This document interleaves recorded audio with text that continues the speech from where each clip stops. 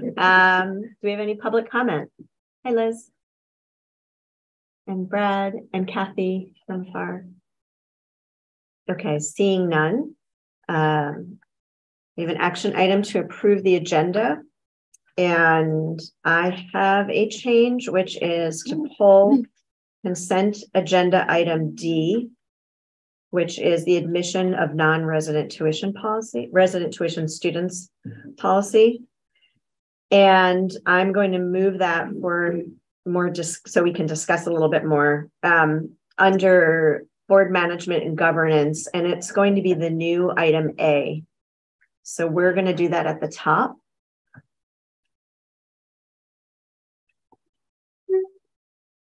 And I'm sorry, you pulled that out of consent agenda and moved it down to board management and governance. It's going to be the new A, and everything else will just bump down after. Does anyone have any other? I was curious about board management and governance, item E. There's no link to a charge for facilities. Was that provided, or did that not? We were just talking about that. And I don't think anything was done since last meeting and before getting this agenda out earlier this week. Maybe worth a conversation to see where we are. I think kind of the gist of my memory from that last conversation was around philosophically sticking with it sort of in an advisory capacity as it's sort of written now. So I don't know if there's going to be a whole lot of edits to it given that clarity of the conversation from last time. So we may be able to, through conversation, arrive at a place that feels good, or perhaps not, and it can be on the next agenda. Okay, so it can stay here anyway. It doesn't need to be pulled or anything. No. Okay. Any other questions about the agenda? Okay, then we just need a motion to approve it with the amendment. So moved. I'll second.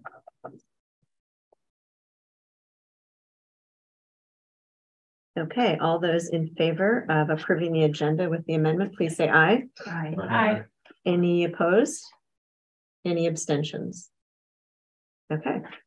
All right, moving down to the consent agenda. I may have a motion to approve the consent agenda. So moved. Mike and Kristen, did you second? Yes. Okay. All those in favor of approving the consent agenda, please say aye. Aye. Aye. Any opposed? Any abstentions? Okay. Great. Moving right along down to executive limitations monitoring. Our first action is to approve Patrick's monitoring report that he provided and is linked in the agenda. 2.1, treatment of current or prospective students and parents / guardians. And I did receive one worksheet. But if you have any thoughts or comments on the report, please feel free to share them. Take a motion first. I'll move to approve the monitoring report. In a second. Aaron, I'll second. Okay. Now we can discuss. Thanks, Steve. So, couple issues.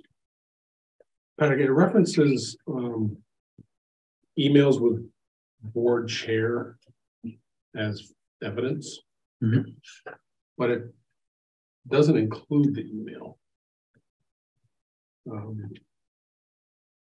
Can you tell us where you are, Steve? I did this a while back. So it might be in a couple of places. I'm looking for it too. So it's the first section, communication with board chair. Top of page 3. Yeah. Yeah. And it says, as the board chair involved in these exchanges can attest, and I'm assuming that's Dawn. So, and I would say to an extent, Krista, at this point too, I think a lot of, especially, I'd say for a while. I would say probably over the past year.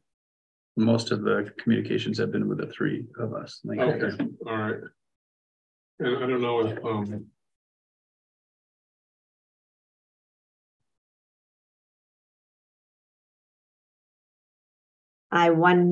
so I'm not sure that there needs to be a copy of the email. That's the one question I just had, was just it's referencing something that other than getting the board chair to attest.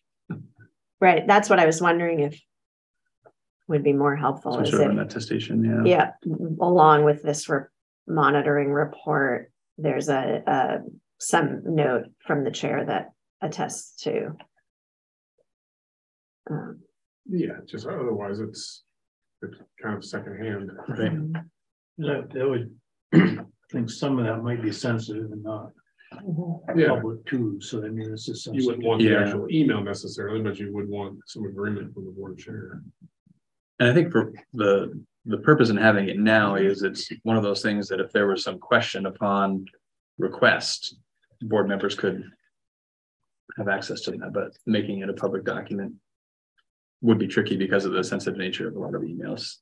Either that or so much would have to be redacted from it that there wouldn't be a whole lot of context that you'd actually get. So, but I think the attestation is not a bad idea. It's not unlike, I think Floyd signs off every year that I don't make up my own salary and benefits. So it'd be something along those lines. Yeah. Under the accessibility front, there's a discussion about the potential for another elevator and the work we've done. Is there still any plan to deal with the music area? Music area, other than the auditorium work that has happened already, the music area hasn't been a topic of conversation. I know that was part of the bond attempt a couple of times, was to address the band room. I just want to be sure that's not falling off the radar somewhere. Yeah, and I think the plan, what was called for with that was to eliminate the spaces above the band room and raise that floor up so it's all at sort of this library hallway level. Yeah, which is quite a big Undertaking. Yeah. I'm wondering if that might I mean, this is kind of a facilities thing, but essentially I just thought it merited a mention that it's still one of the items that was it was a big part of the bond vote. There are other things that could fall under that same banner, right? So I wonder if that this is a place to note, awareness of those things which are marked in the capital improvement plan, right? So that piece of detail from the renovation plan with the bond and everything probably isn't part of the, I don't think that's on the 5-year plan at this point. And there are many other things that were part of that 30 whatever $million, depending on which one you pick, bond that also aren't in the 5-year capital plan. I guess I was wondering if there's any within our plan, is there any charting of general accessibility, like flags in all of our facilities? And if so, should they be, because here we could say, here's the places where we still have not achieved that and link to that. Yeah, I mean, I could see for the facilities group, maybe embarking on getting somebody to do an ADA survey. So I think, I'm not sure this monitoring report or this section of the aid documents is the right place. I mean, there is a right place for that comment, for that commentary, and I think has more to do with, I can't remember which one, but talks about maintenance and compliance and some of that stuff. This one here is talking about treatment of current prospective students and parents, and it's real in that thing, but it's not the driver item. Yeah. So I would suggest we look at from appropriate slot. I think that came up, might have been 2.6 maybe, is the policy. I think you brought that up at that monitoring report, Krista, which I think may speak to your point, Kevin, that's around this kind of planning. I think that's the policy that speaks to the facilities and things of that nature. Yeah, I don't disagree with that. It was mentioned in here, and that's one thing that popped into my mind. Yeah.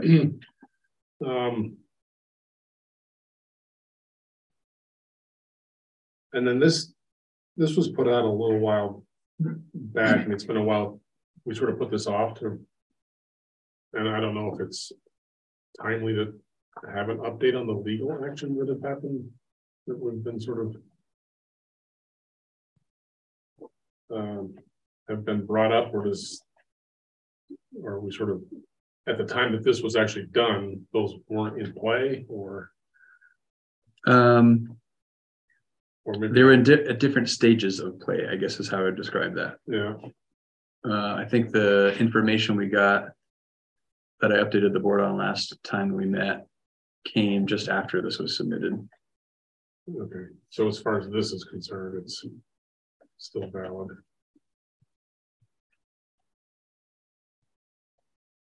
That might just be a point others might want to be aware of, just for clarity.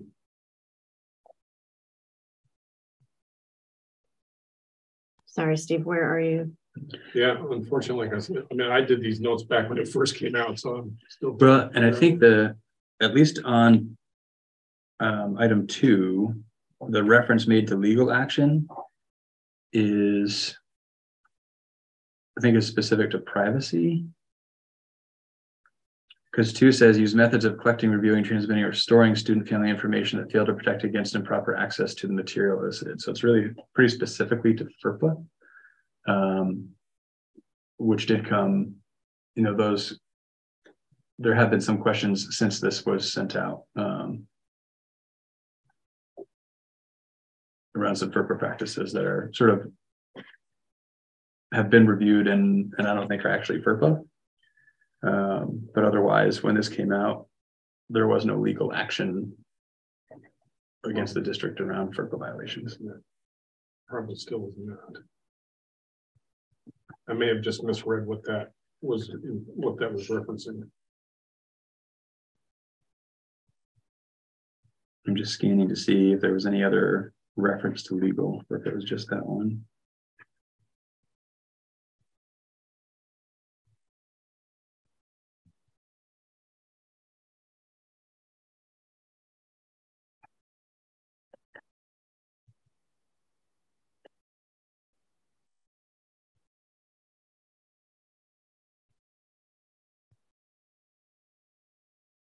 Yeah. Oh, I think I may have been referring to the very first paragraph.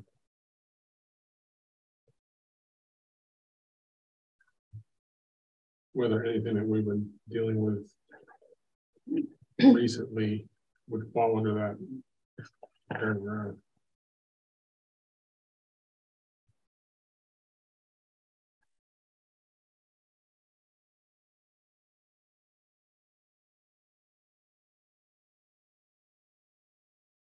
Looks like the only one that I can see. Mm-hmm.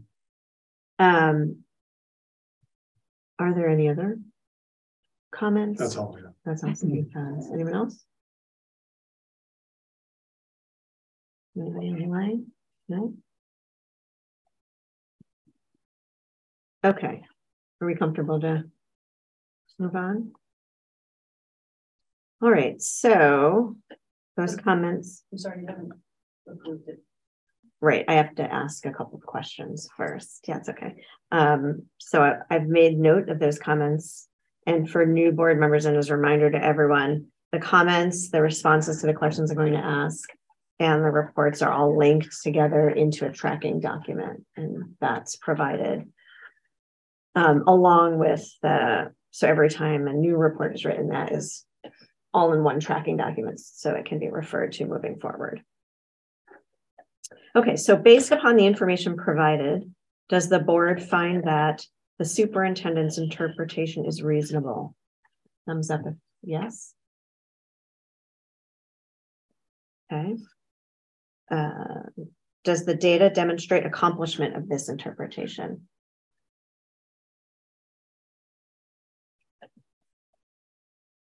Okay, so given that, all those in favor of approving monitoring report 2.1, please say aye. Aye. We're on 2.1 right now. Any opposed? Any abstentions? Okay. All right, so now we are on to monitoring report 2.2, treatment staff.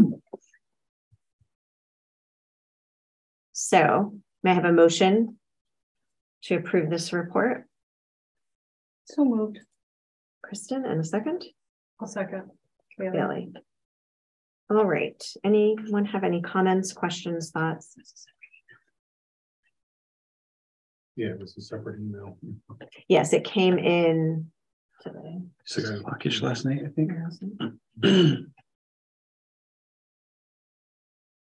a little later than that even.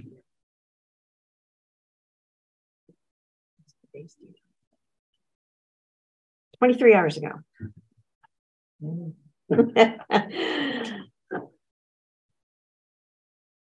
So you're looking for the motion to approve? We've got that. And so now is our time to discuss.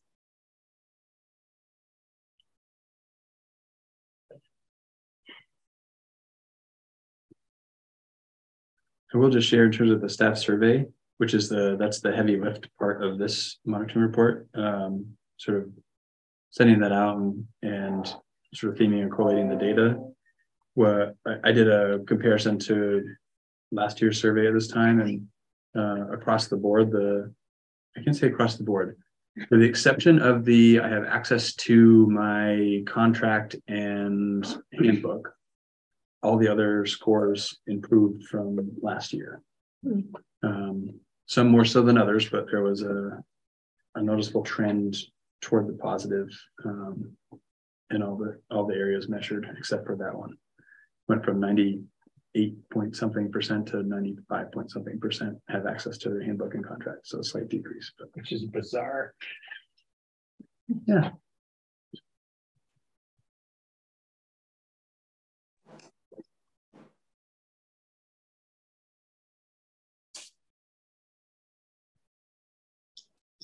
Kathy? You notice that in grievances, there's still an outstanding grievance from 22. Can you elaborate on that? That's the one that we've been meeting about.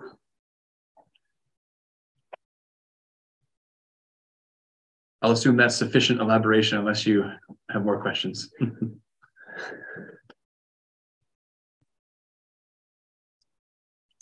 Okay. Anything else? All right, so based on the information provided, does the board find that the superintendent's interpretation is reasonable? Yes. Yes, okay. And does the data demonstrate accomplishment of this interpretation?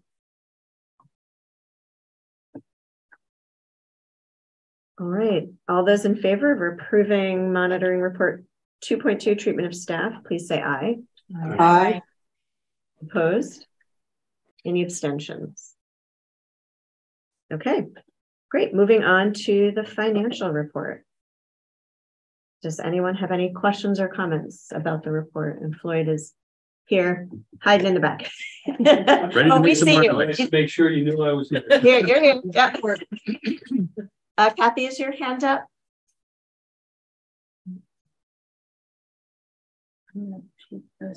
Before, okay. All right. Anyone have any questions or comments? Okay. Then next up is the superintendent report and links. Thank you, Patrick. Does anyone have any questions or comments about that? They're great. Yeah, I was gonna say. Yeah. On the C. Okay. Congratulations on it. Yes. Yes. You know what? Finding a principal for Bristol Elementary. Oh, lovely. Yeah. All right, so moving on to board management and governance. So I moved the item from the consent agenda for admission of non-resident tuition students to the top. So we'll start there. And if you haven't seen your email today, Jennifer sent an amended copy of that because it was cut off. Thanks to Kristen for noticing that. And you'll see that that copy has strike-throughs through it that were recommended by our board counsel, Dina, who's here. And so, and let's see here. Okay, and Dina's here. There were a couple of things she wanted to make sure that the board was aware of before we adopted this policy. And these three things I'll share, and then if folks have questions, Dina can answer those. So first, that we recognize this is not a required policy. Second, if we do approve this policy, we can potentially be on the hook for some special education or excess Section 504 costs that may be incurred. And three, that the possible issue of non-discrimination is real and potential exposure for the board.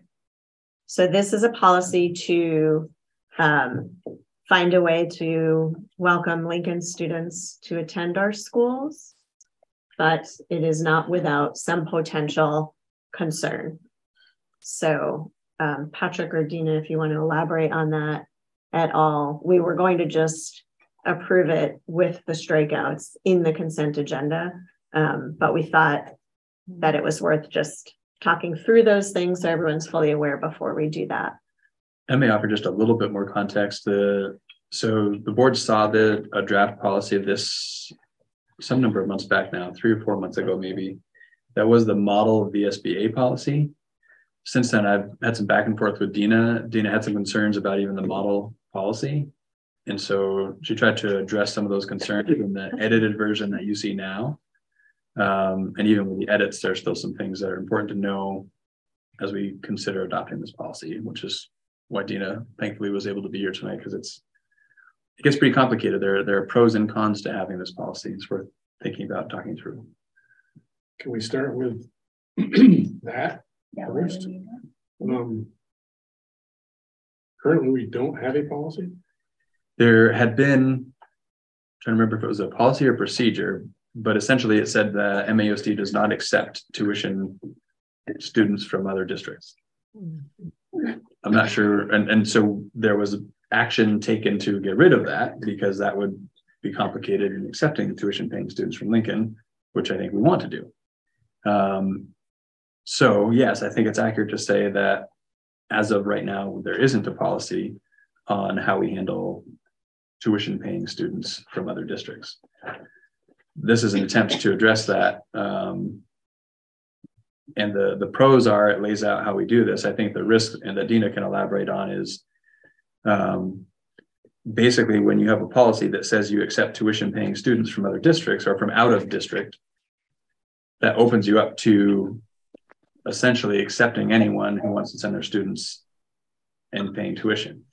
An example would be someone who wants to privately pay for a student to attend. And they would be paying the tuition rate for Mount Abe's tuition, for example, even if what is needed to provide their services greatly exceeds what that tuition rate is.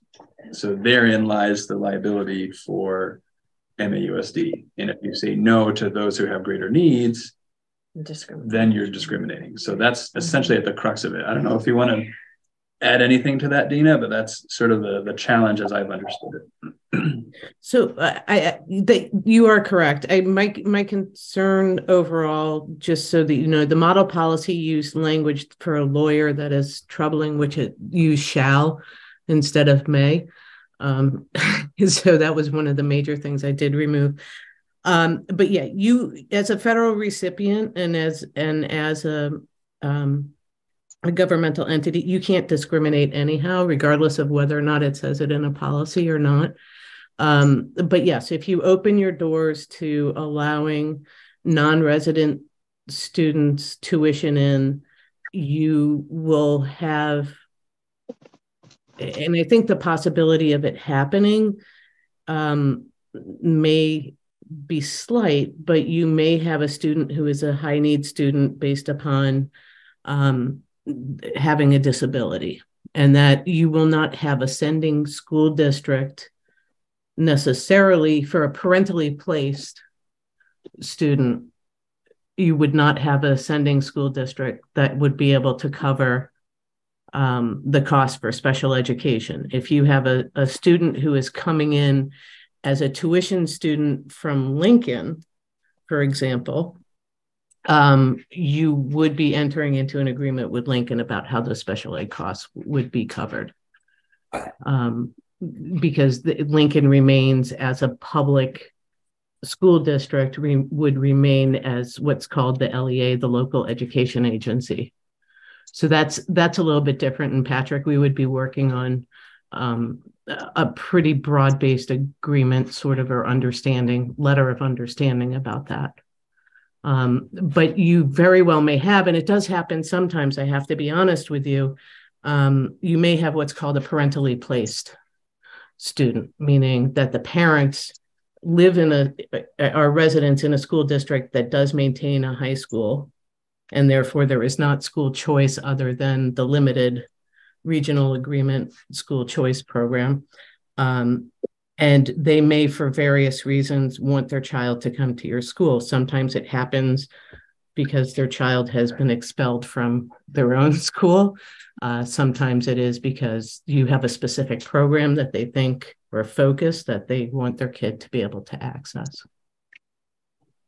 So that's what my concern was with it's not the issue of if there is a public school district that's behind the student tuitioning. My concern is for a very limited segment of that, when you open your door and you permit students to come in, of those that if it is a parent who is making the determination without a public school that's behind paying for that tuition. I don't know if that confuses the issue, or I hope it doesn't. Thanks, Dina. Brad's hand is up, and then Liz. Yeah. Hi, everybody. Sorry, I'm not there tonight. A couple of thoughts. I guess I understand the purpose of the policy is to help, facilitate the, admission of the Lincoln students. And am I right in understanding that that's the main impetus for even having the policy? Yes. I would say yes. Okay.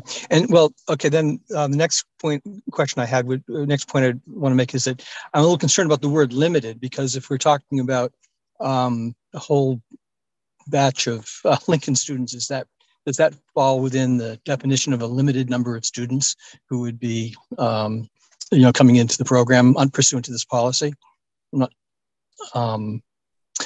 That's more a question, I guess, of sort of wording and semantics. Mm-hmm. And then the other thought I had is that, Dina correctly pointed out that you can't, under any circumstance, really discriminate on the basis of handicap or other protected class. And if that's the case, why then, if the purpose is to facilitate the movement of kids from Lincoln to Mount Abe, why do we have to have those sections in this policy? We can't get around it anyway. Why don't you just take them out? Would you like me to answer that? Yeah, that'd be great. I think you're right. I think you and I, and I think the board members know that they can't discriminate. I think it's a notice issue to parents, perhaps, as well. Okay. So it's sort of that tone. I think that's why it is in the model policy, is a notice issue. Can you talk more about the limited piece around the word limited? Oh, Well, I mean, when I read the policy, I don't have it right in front of me because I'm in a stupid car. But when I read it, it said that the school district may, admit a limited number of students. I think like in the second or third sentence, isn't that right? On a limited basis, yeah. Or on a limited basis. That just seems a little bit, I don't know, not really reflecting, what was actually happening, because this isn't on a limited basis, is it? So you're suggesting we might not need that language? Correct. Liz?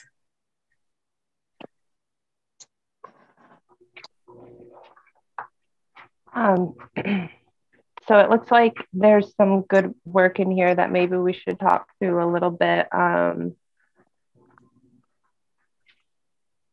The requirements of what it means to show that you're in good standing.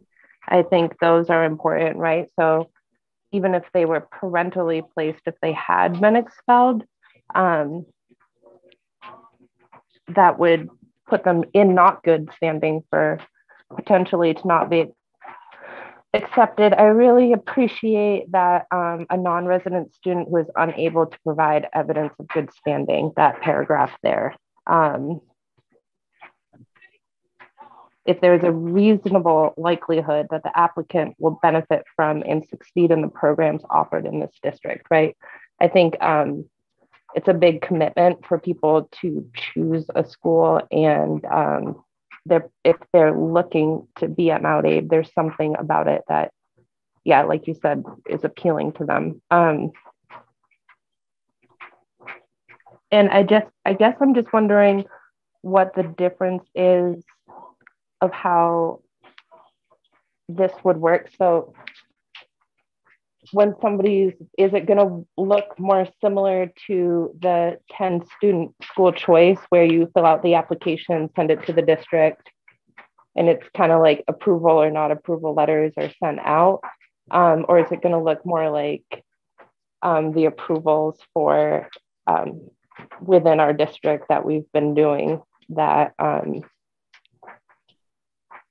seem to have a very different process, like not a formal application? And I don't know. So I guess I'm just trying to figure out a little more what this would look like, because it says that it can come to the board if it's denied, but I think the goal was to have kind of less barriers and less complications, and to make it more accessible and open and kind of a more open process.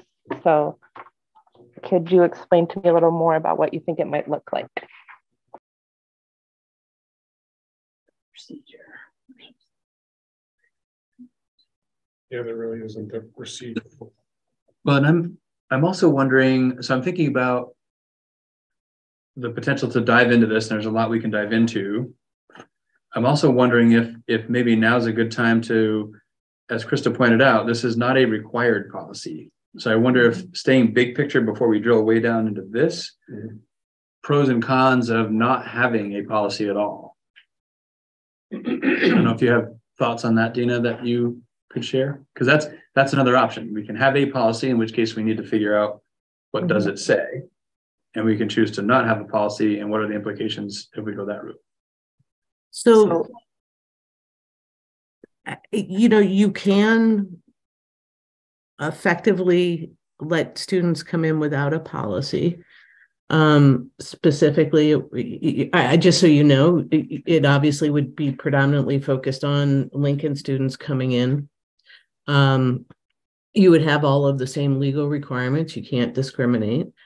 Once you open the door to Lincoln students coming in, there could potentially be an argument for the parentally placed student. I would have to think that through. I think the benefit of having policy as part of what a policy is the, for lack of a better way of saying it, and please argue with me if you want to, is having the philosophical statement of what the board it views out there, and it's in public.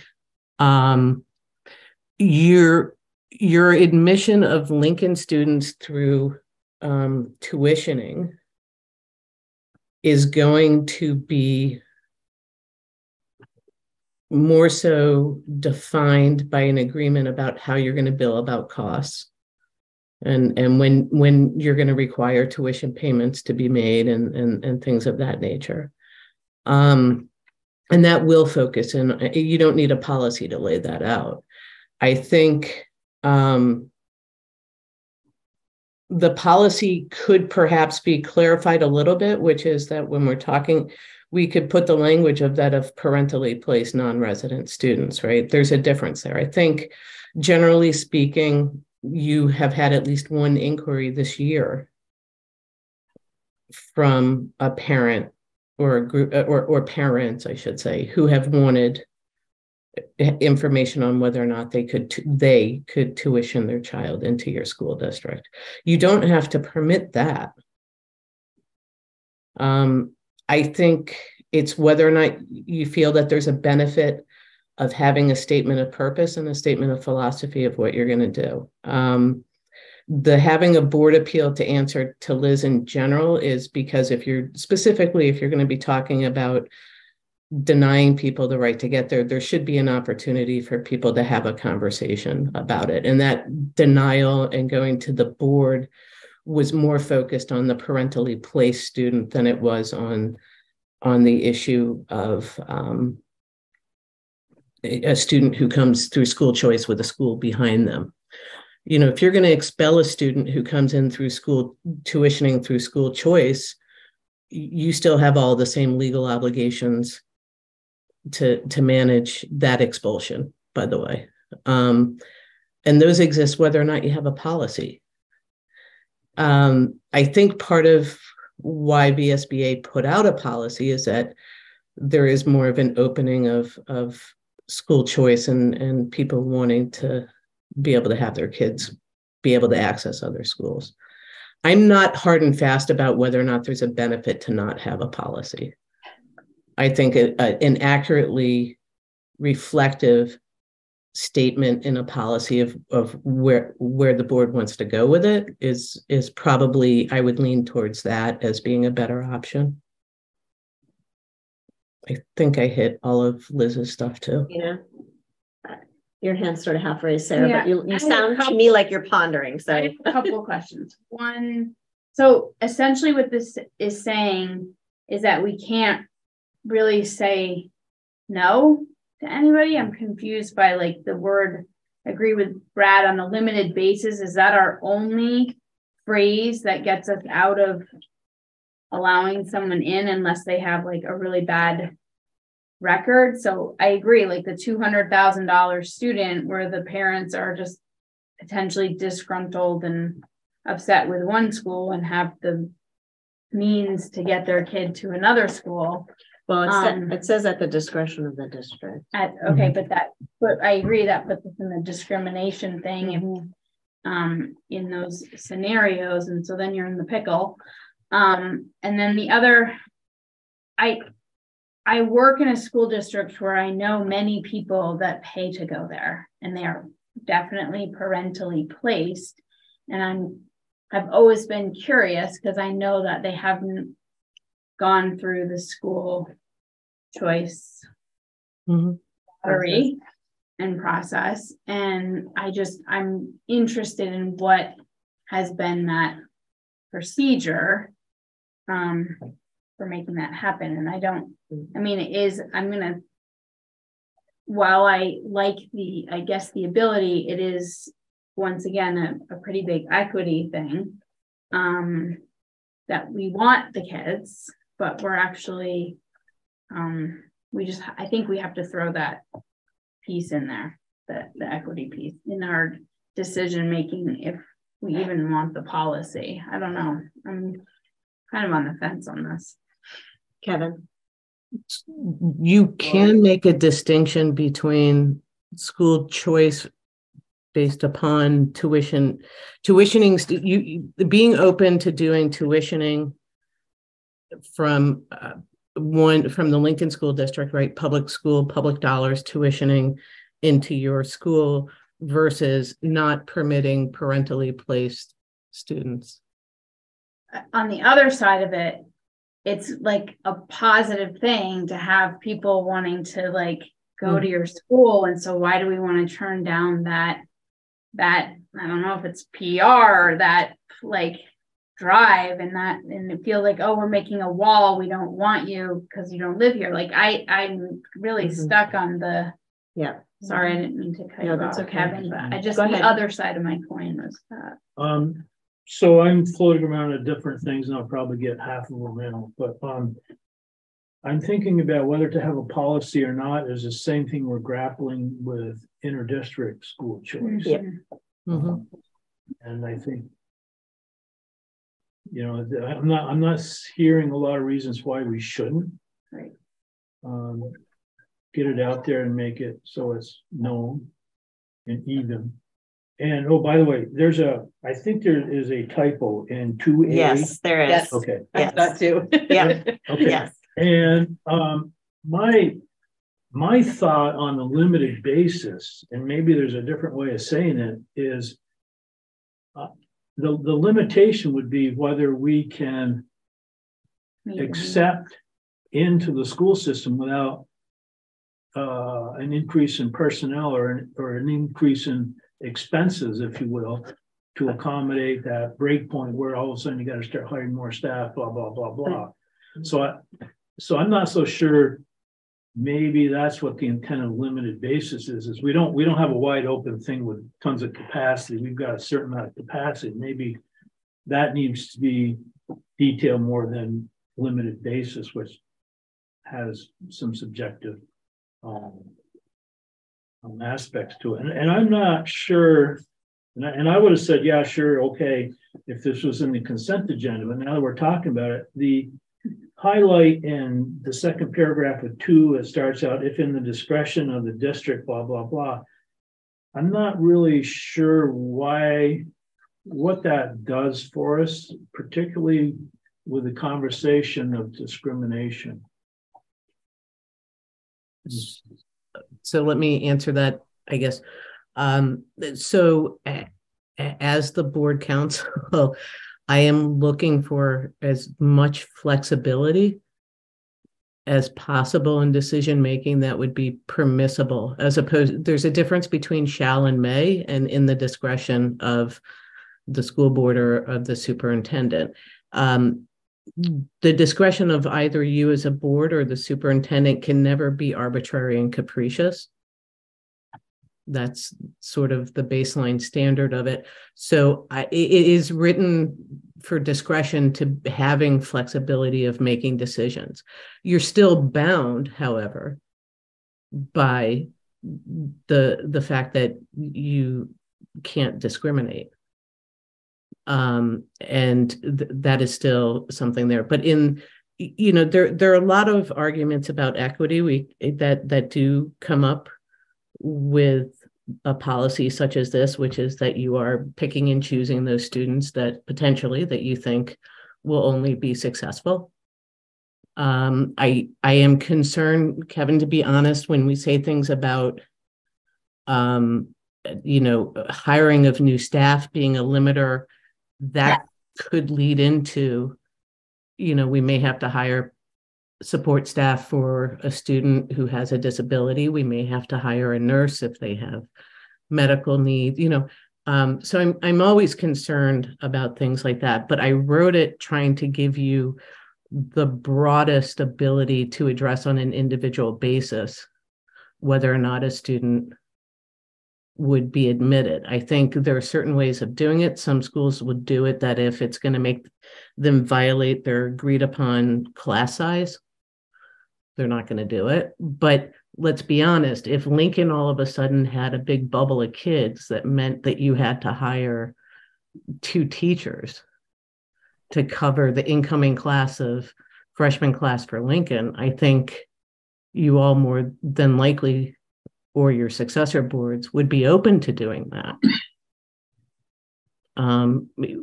It may not be purely a financial reason for doing it. It could be a community-based reason for doing it, a supportive reason, right?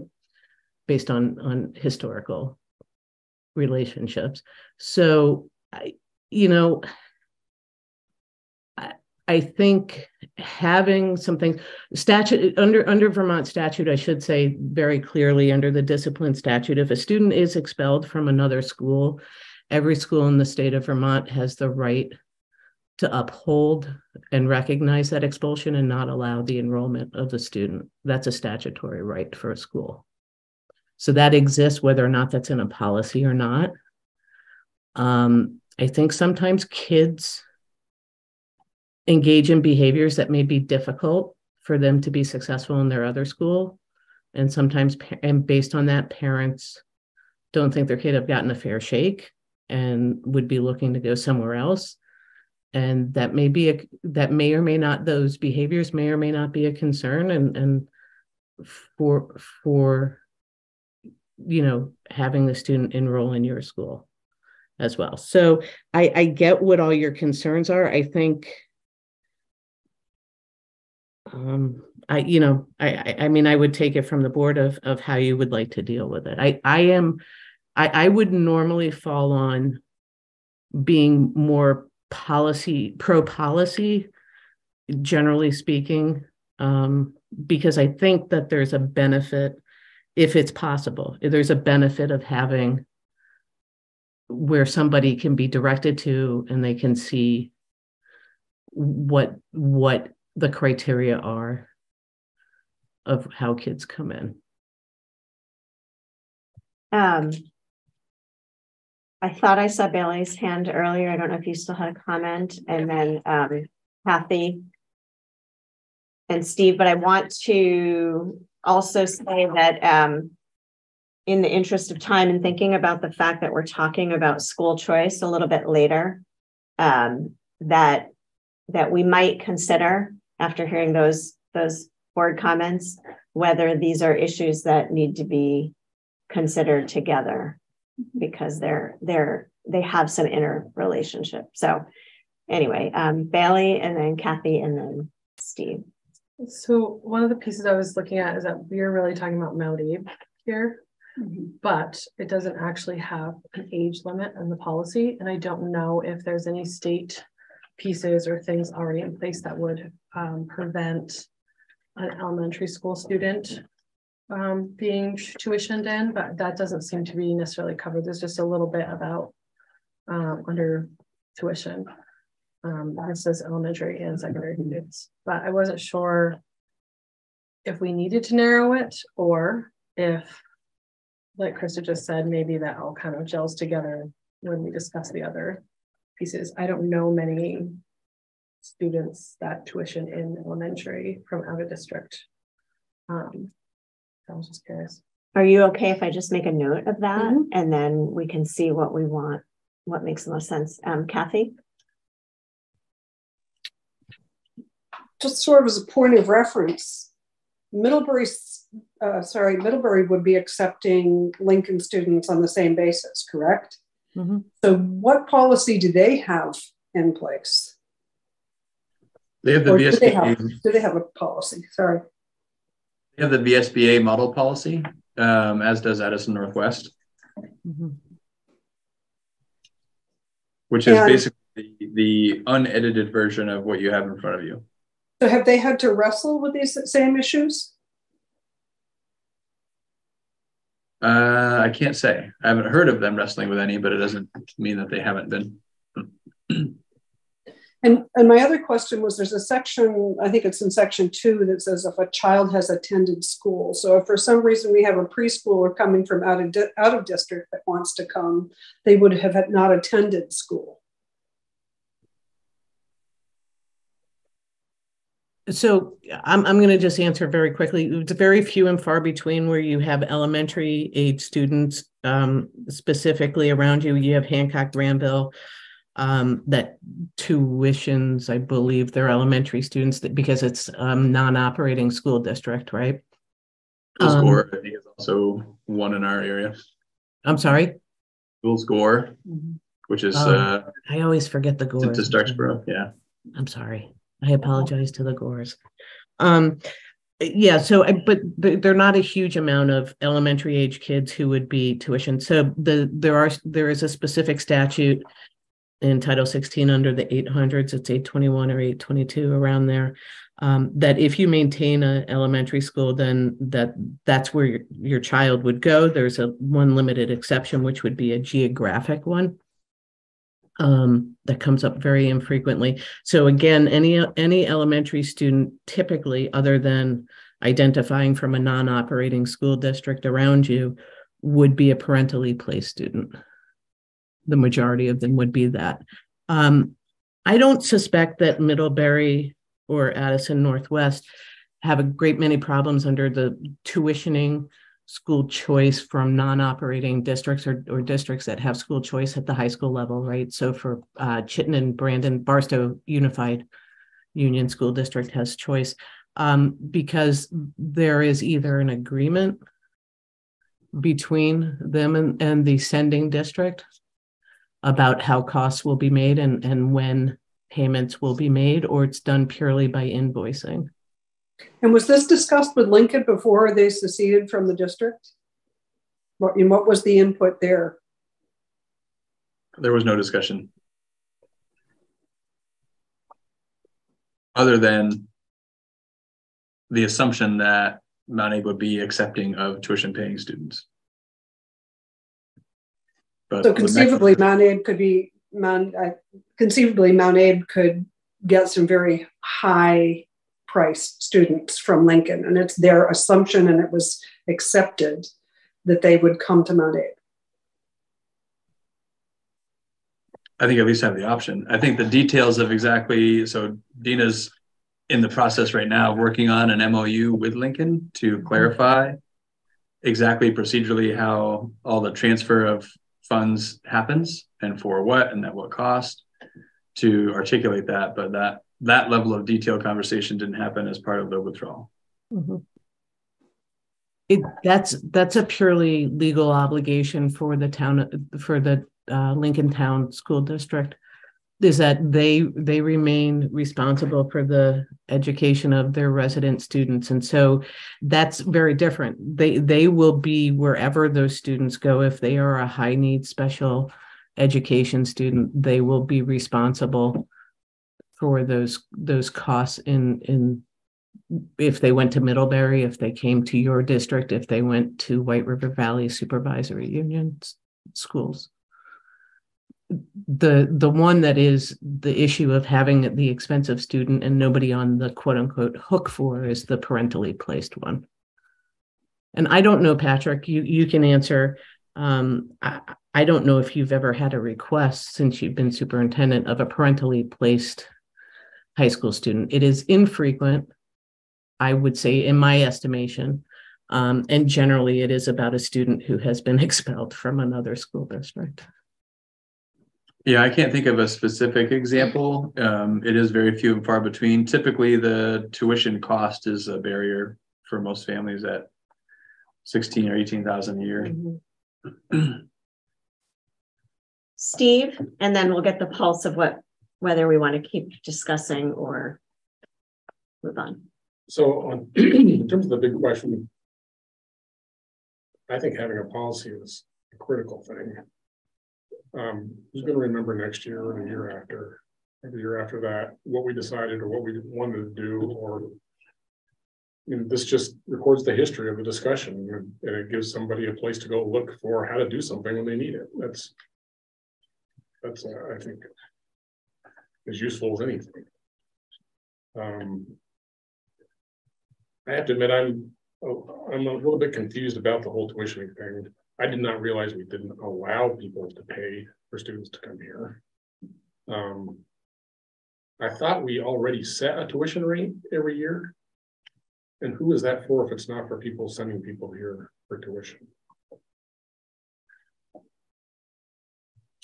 Part of that is to establish the statewide average tuition rate, which is used for, so if we use the Lincoln example, if Lincoln is paying for a student to go to something other than a public school, Lincoln by statute has to contribute the statewide average tuition rate to whatever that private entity might be. In the absence of schools producing a tuition rate, they can't calculate the state average, so it plays a role there. And didn't we have like 10 slots or something where we agreed to have somebody come in? So that's a high school choice. So there's no exchange of dollars for that. That's in statute, the high school choice process. All right, that's between districts only at the high school level. Correct. Grades For 9 a certain number of slots. Yep. Different depending on the size of your school, but it's a limited number. Yeah. So those are the things that were getting my head spinning about the whole topic in general. Yep. Right. Those students should also have there should also be an underlying understanding of special ed back billing, although it just may be happening without an agreement at this point in time, without a formal MOU or something like that. The last version of kids, the 10 Slack kids. So I'm wondering if I can get a sense from the board on whether we want to move forward with a policy, and just start with that question. Do we think we need a policy? Put your thumb up if you do. Okay. And then my next question is, are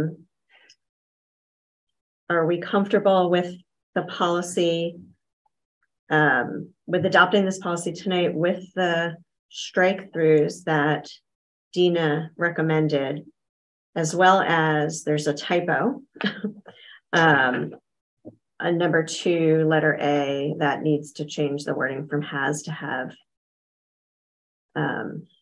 And then the third edit would be taking out limited basis. So are we, I guess the question is, there's 3 there. Are you comfortable adopting it tonight with those 3 changes? I ask for one more. Yeah. And that would simply be to direct the superintendent to come up with procedures and applications for implementing the program. That leaves it in Patrick's hands to. And we do that in other policies where we don't describe the procedures. We just hand the authority to develop the procedures. So are you suggesting that we put that language in here? Yeah, or just so that somebody's not looking for the procedures in the policy, they're looking for the person. Yep. So if we do that, do we need to have that in place before we adopt this policy? So we can't refer to the procedure in a policy if we don't have the procedure yet. I think a number of times the policies will articulate, just as Steve said, the procedures to be developed by the superintendent, right? And that's sort of the end of it. Okay, so that would live. And essentially the MOU that Dina's working on is mostly procedures. It's going to be, here's when you pay, here's how much you pay, here's how you apply. So we would take a lot of what Dina's putting together to formulate those procedures.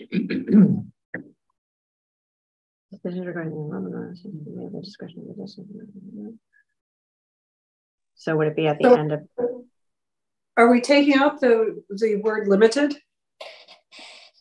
Let's go one by one with the edited changes. How about that? So we're clear. So first is the edit to change on number 2A from that they has not to that they have not. Easy. Okay, so good on that one. All right. The next one is taking out on a limited basis. Can we redefine it instead of take it out? I think the next sentence sort of does define it as much as we're able to. So you're saying keep it in. No, take it out. Take it out. So put a period after students and then let the next sentence do all the work. So who put that in there? No, the VSBA, that's in the model policy. No, the purple? No, the purple's Dina. So what was the rationale? So we heard some people say we don't know. Well, I don't know if we heard, or I didn't catch the rationale of putting that in there.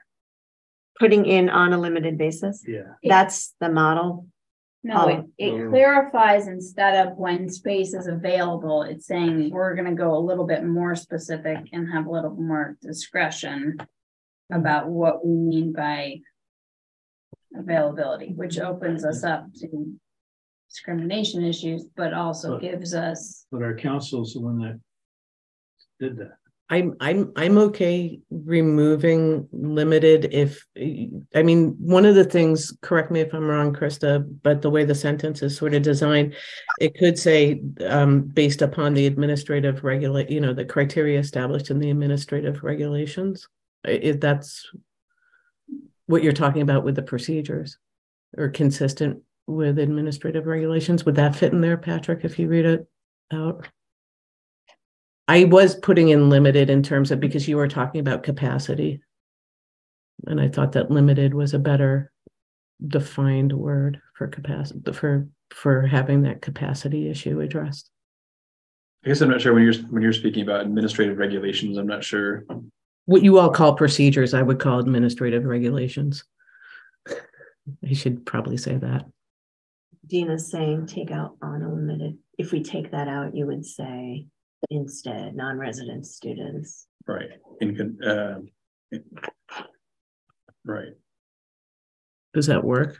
Be consistent with basically you're tying it back to the procedures that lay out some of the details. So you're saying as articulated in the procedures,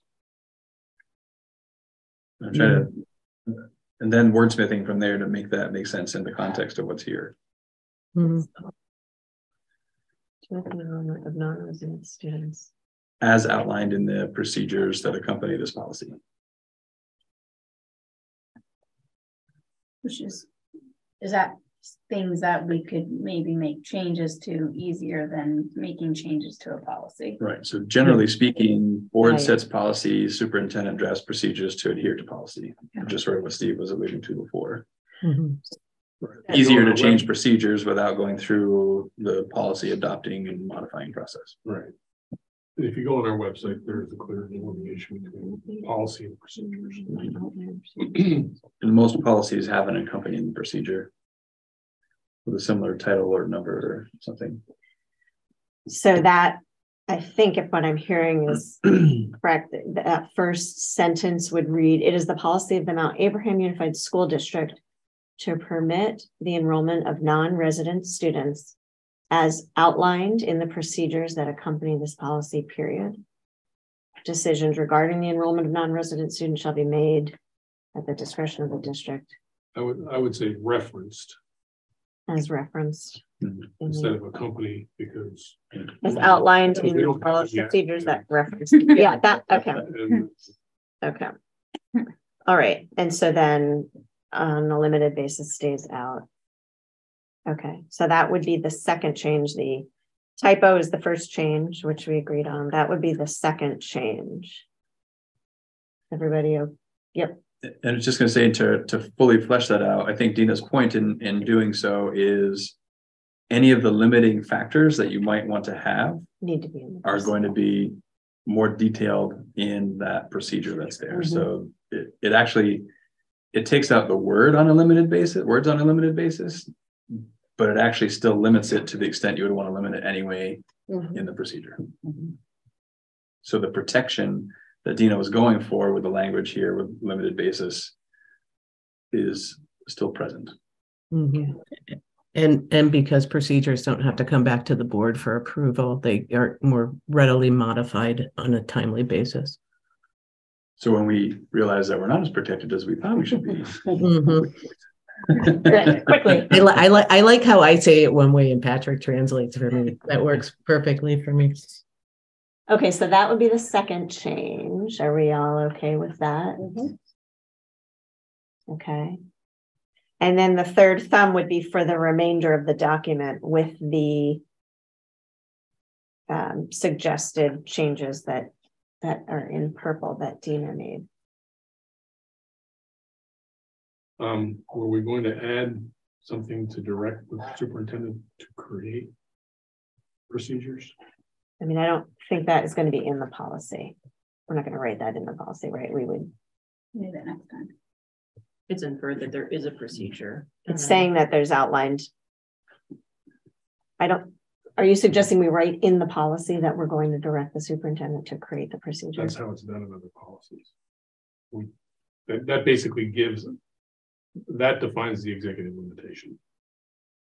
But then once you've done it, you have to change the policy to say that, to take that out.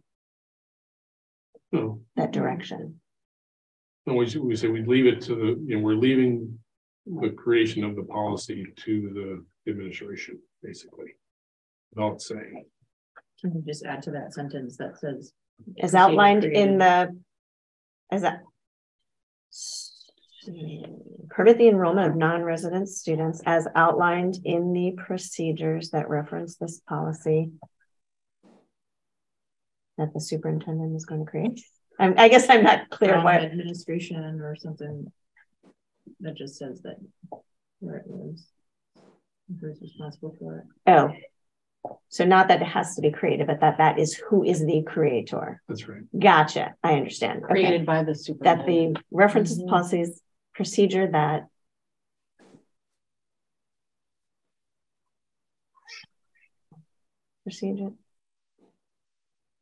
reference this policy developed by the administration.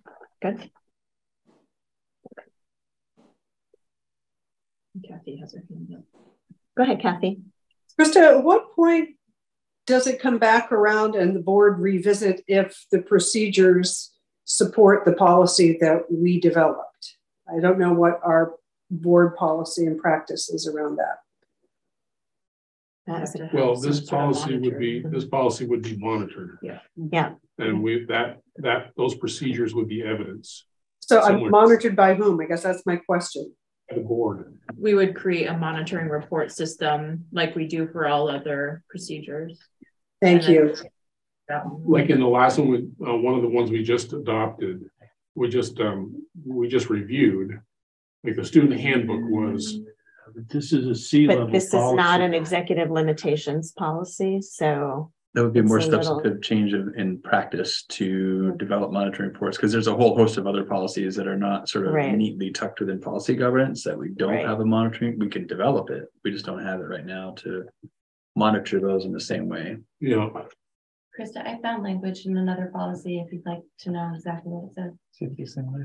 The superintendent shall develop administrative rules and procedures to ensure the implementation of this policy. Exactly what I found. Are you on the attendance one too? I don't know. Yes, I would. Okay, wow. okay. I'll come back to that. But what I think we maybe for the policy and governance committee to ponder is we have a yearly monitoring schedule for all of the executive limitations policies, and this doesn't fit into any one of those. So it's more district operations policy. And so we have to, I think, figure out how to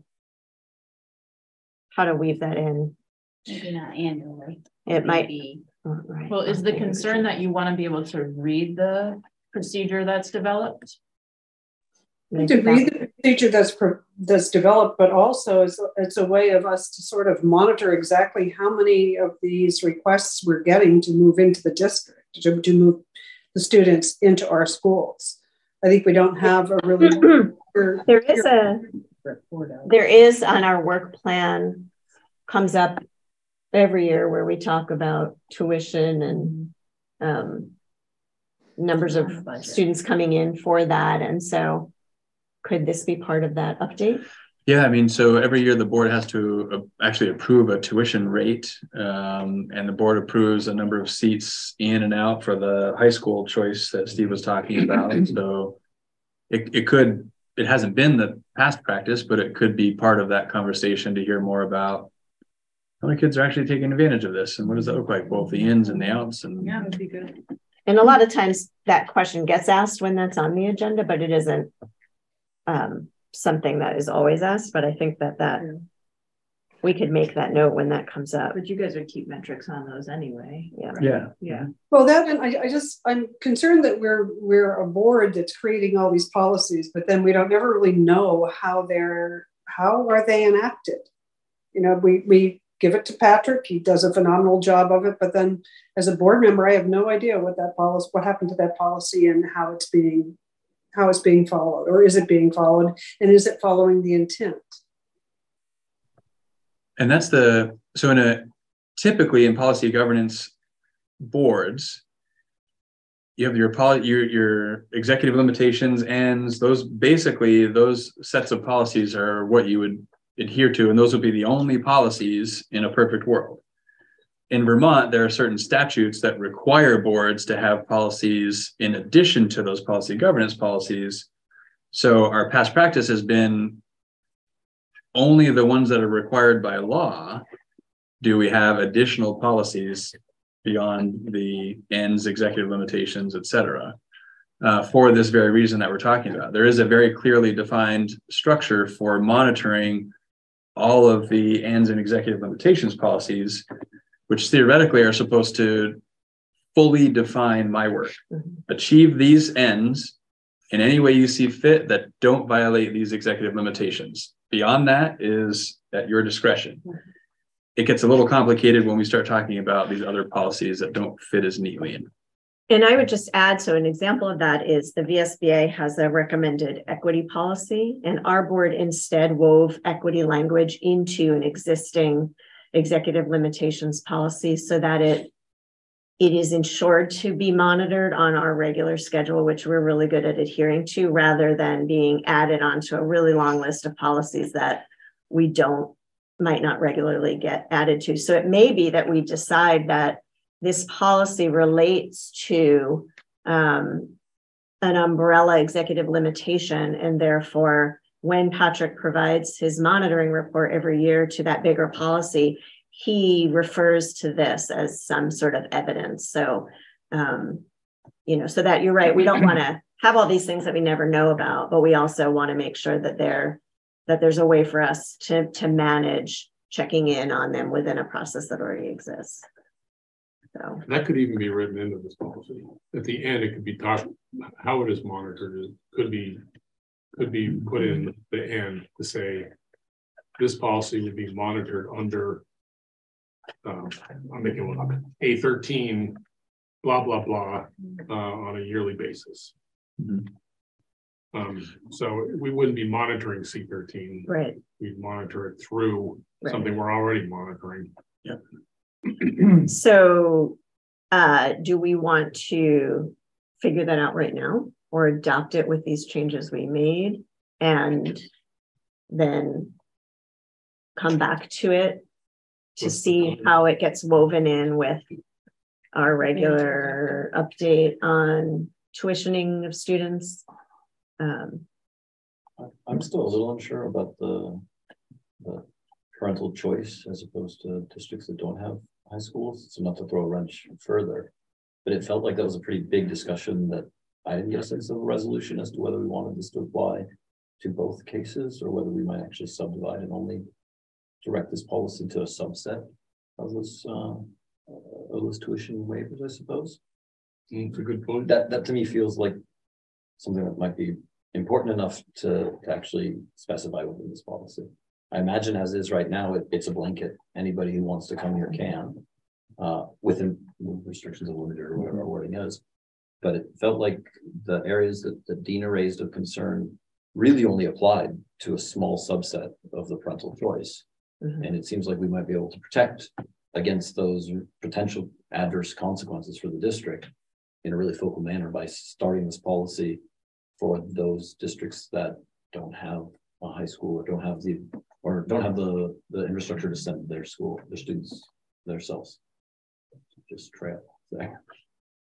Or maybe I misread that. No, I think you're right. I don't think we actually talked that one all the way through.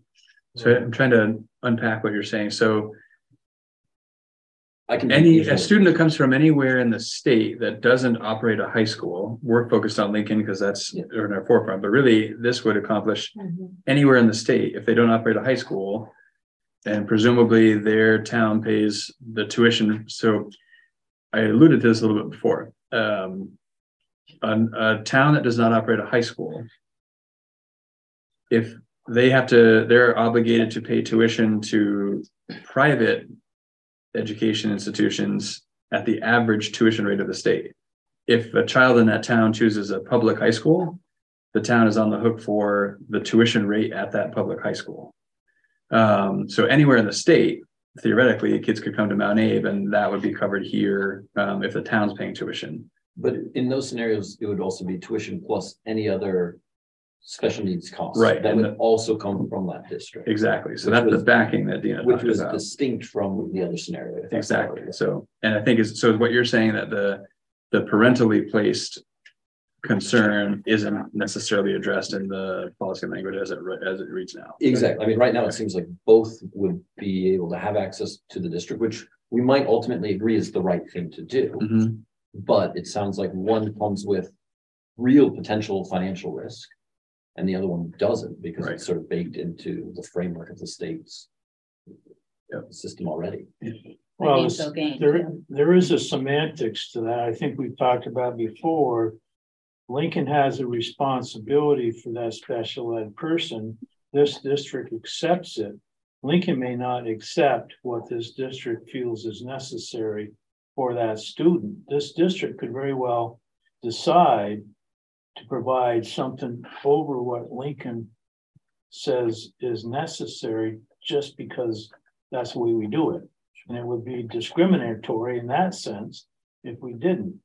So we potentially could be on the hook for some dollars with Lincoln kids, even maybe obviously not as many as somebody that comes in with none, but. And you're starting to unpack some of the challenges that Dina is going to articulate in the MOU with Lincoln, because that's, to me, that's a significant concern in that Dina mentioned before, Lincoln is the LEA. They are the lead education agency, and they make the decision about what services kids get or don't get. Those students may be here at Mount Abe, and what we provide may be subject to what Lincoln decides we provide. That's still separate though from so that's in the case of a district that does not have a high school. The parentally placed student is different because that student would be coming from a district that does have a high school. Yes. Does that fit better under school choice?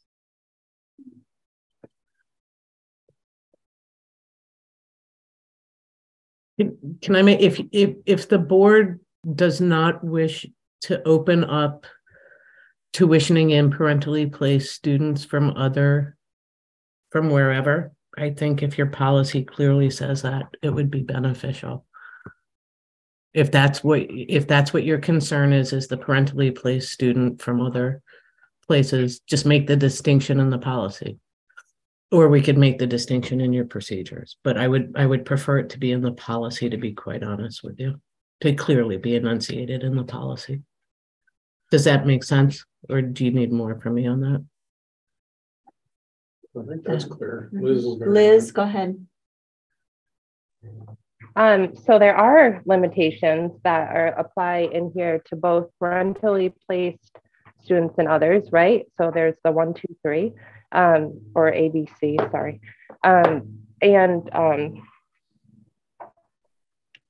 There also might be kiddos that want to come for a sports program. There also might be some for social reasons. All of the 10 that are opened up every single year are parental placements, to the best of my knowledge. These aren't kiddos that the LEA is like, hey, we need a better fit. We're looking for something that looks different, or we don't feel like we can meet the needs here, so we're looking for a better fit. Like, those slots that we currently have are just from people who are looking at other schools for whatever their reasons are. And I'm not sure why we would want to limit that. Even if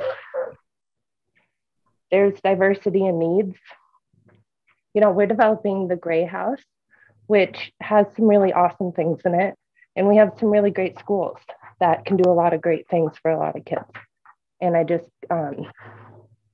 would hesitate to say that we need any more supervision over who's allowed into our district, when Vermont in general, we know we're all looking at a lot of empty space in our schools. So maybe more kids with certain needs of any type would help us be able to create programming as well. So I wouldn't necessarily, I don't feel that we need any more restrictions than we already have in there. I wonder, to Erin's point, if, you know, like what Liz said about school choice, and if those seats are not usually, do we usually have 10 seats filled? No, we do not usually fill the incoming seats. And if we did, we could revisit opening that to more seats. You know, so I wonder if maybe this is just strictly for non-resident students of districts without high schools. Can I add one thing though? Yeah. We're missing, and it's not just high school. Like I think the big group is actually the middle school. And okay, so I feel like, but school choice is only related to high school. So I personally think we should just leave it as it is and not roll in and tie in all the pieces, like actually just have a policy that's about, will we allow people to come to school here? And the answer is, I think we want to say yes. So if they can get in from the high school choice at that level, well, that's a whole different game than, okay, I really actually want my kid to go to high school there. And it would be great if my kid could start out by going to 7th grade and 8th grade there. And now they're going to pay. I just like, I think we're missing it if we don't do it. Like, I liked how Liz put it, that it actually could create what could be challenges might actually be like creators. Yeah. Opportunity versus opportunity, and that instead of looking at all the walls all the time, we like need to be looking at all the chance. I think Mike's point was good to discuss. I'm in agreement. I think we just literally have at it. Yeah, I mean, to be very clear, I had no real sense of which way policy should or shouldn't go, but it felt important that we sort of defined what we wanted the policy to be, knowing the potential benefits and knowing potential risks, because there's risks either way, right? There might be financial risk, but there's also risks to the kids who couldn't come here, right? Or the inability to use this as a way to build programs. And so it feels to me like this discussion sort of allows us to settle as a board where we think the relative benefits and costs are, and go with the one that seems to outweigh the other, which I might go on. Just going to say in the interest of time. Yep. So how about one more comment and then go ahead, Kathy. Dina, I have a quick question for you. Moving forward, if for whatever reason this policy is too cumbersome and we have just a huge influx of folks that love to come to us, how difficult, given this precedent of having X number of years of allowing and welcoming everybody, how difficult would it be to tighten the reins going down the pike?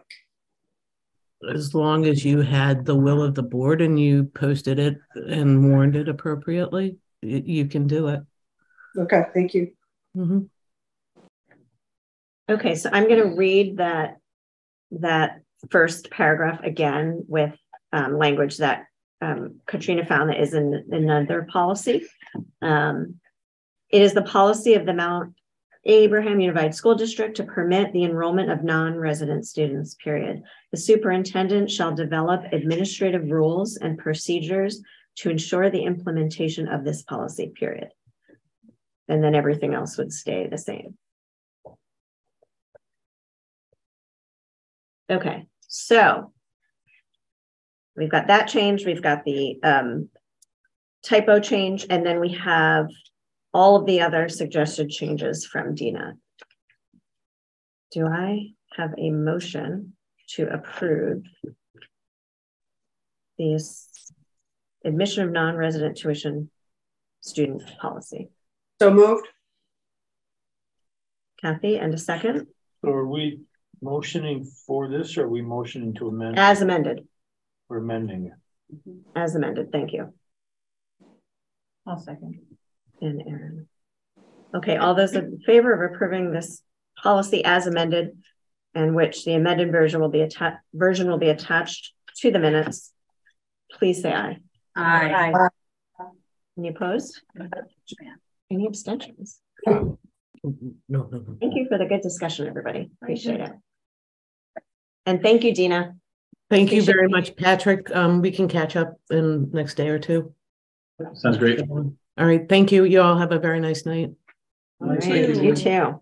We have 20 minutes in this section if we're adhering to the schedule. And Okay. we were supposed to allot 30 minutes of that to the discussion for elementary school choice. Okie doke. So let's see how far we can get.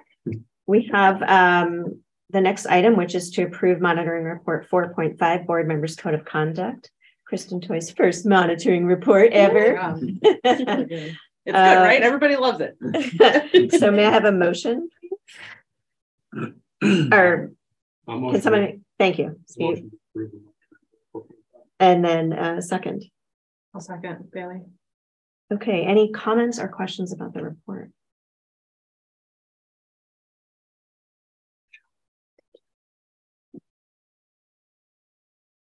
Okay. Nicely done. Nicely done.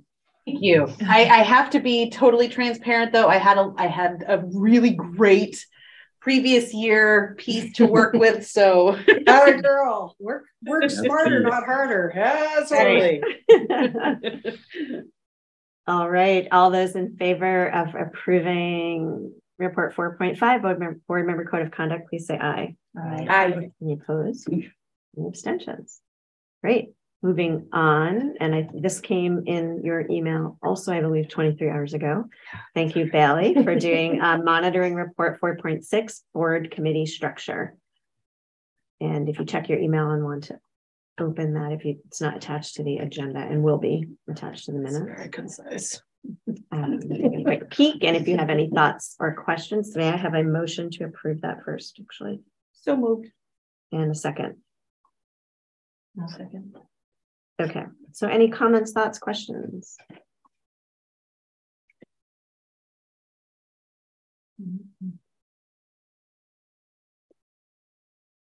Okay, all those in favor of approving monitoring report 4.6, please say aye. Aye. Any opposed? Any abstentions? Kathy. Okay. Oh, Kathy, yes. I admit I didn't have time to read it, so I won't vote on what I have not read. Oh, you're abstaining. Thank you. Thank you. Too. Oh, but yeah, she stepped away for a minute for both of those.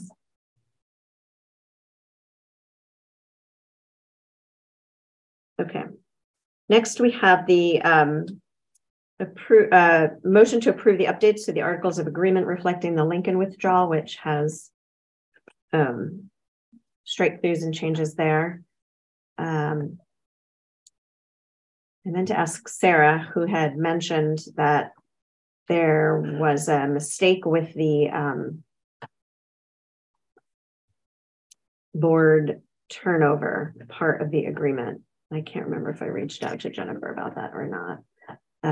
She noted that it shows we only have one, in Bristol particularly, that we only have one seat turning over, and we have two.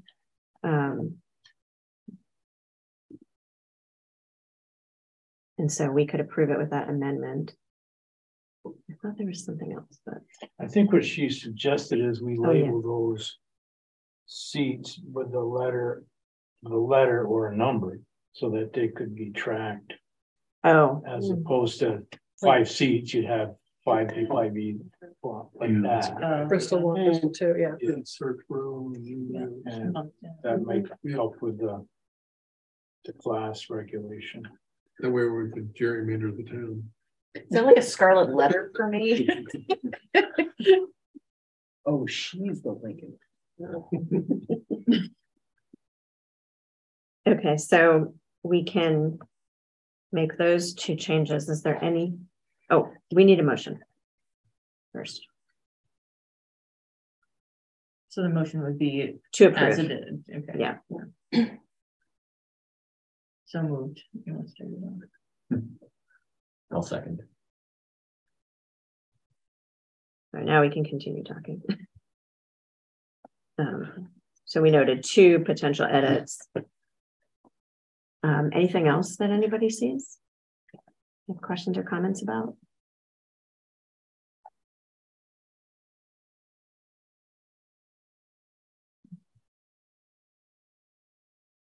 So I guess the council has prepared this, and I guess it's tacit, that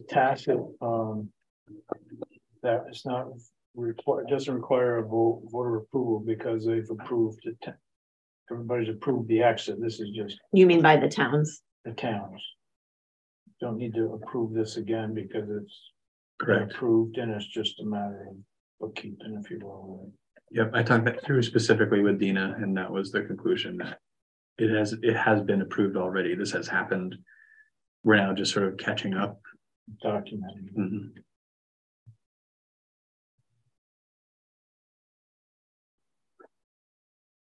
I'm sorry, so you're making edits to the agreement? Yeah, so I think we need to withdraw that motion and then make a new one or change it. How does that work? I think it can be approved as amended. Yeah. Okay. As long as you're clear on the amendments. Okay.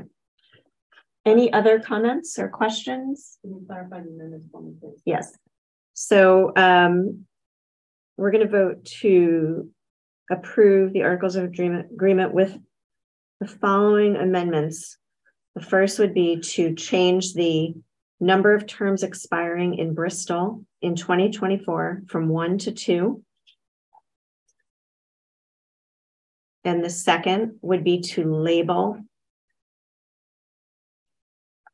all board seats with letters.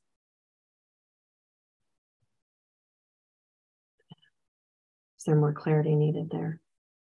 I think there's more clarity. I haven't at least wrapped my head around the changing the March 2024 from 1 to 2 without changing one of the 2s to 1. Right. And I don't know which one we'd be changing from 2 to 1. And I think the sort of cadence that you see here with the number of seats expiring is the originally intended cadence. We got off track. I think that 2025 is correct because mine is a 1-year term. So, and my seat was bumped from a 2 to a 3 2 years ago. So I don't know if that is the 2 to 1. But I guess part of what I'm getting at is there are 2 different approaches here. We can change the Articles of Agreement to reflect the current schedule of expiring seats that we're on. Or we can make adjustments to the seats to get back on track with the originally intended cadence. So if you notice the 18, 19, 20, the 5 seats were 1 expiring, 2 expiring, 2 expiring. And that pattern should repeat itself each 3 years. Right. So if we change 2024 to 2, which it is, but yeah, it's a lot easier just to change the articles. No, the cadence. Oh, the cadence, yeah. From my point of view. Get back on track with what it should be. How do we do that legally? I think it will take a little bit of time. Like folks that ran for, say, a 3-year seat and got into a 3-year seat have to fill that term.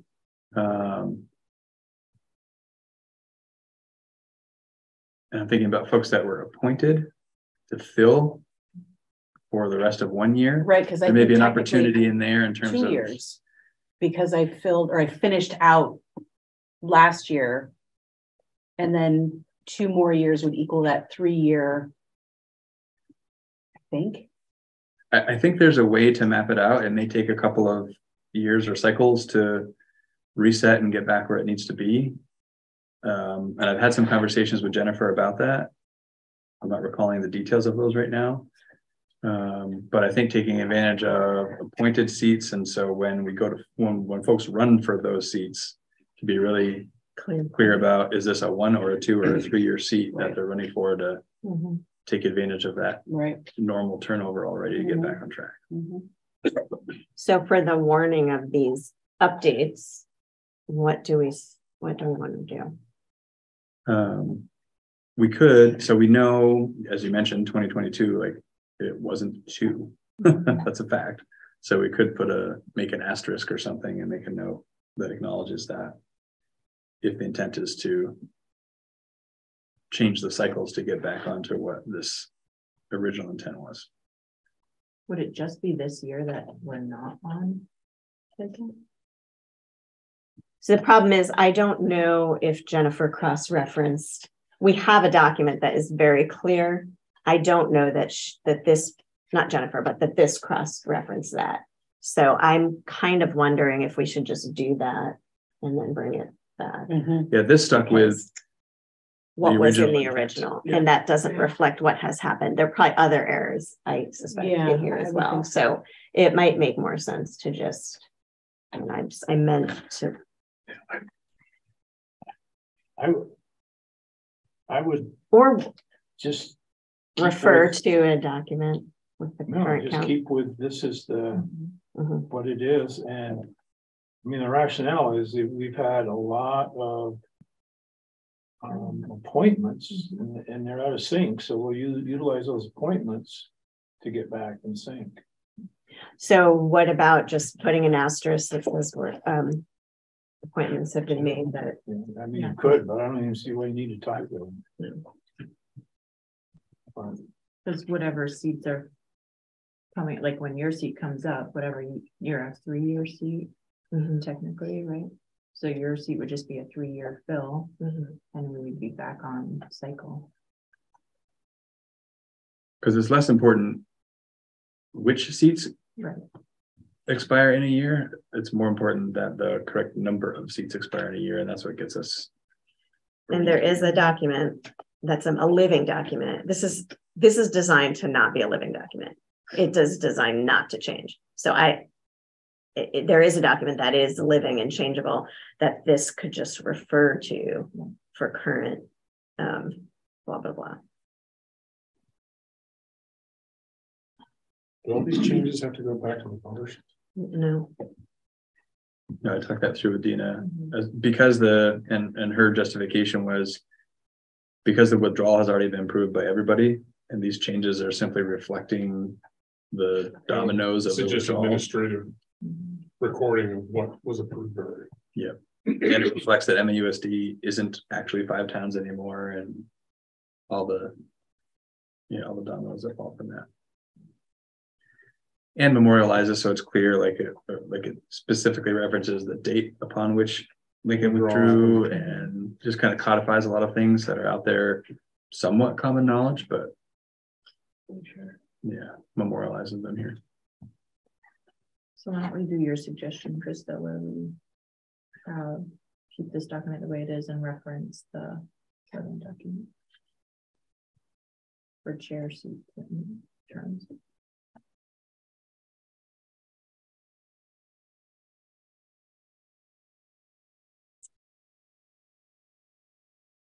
So we could put an asterisk below the chart that says the current terms for each town board representatives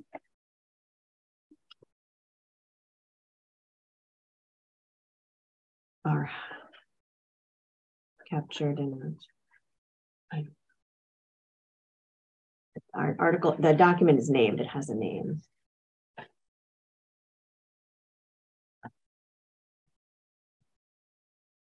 Captured on a board.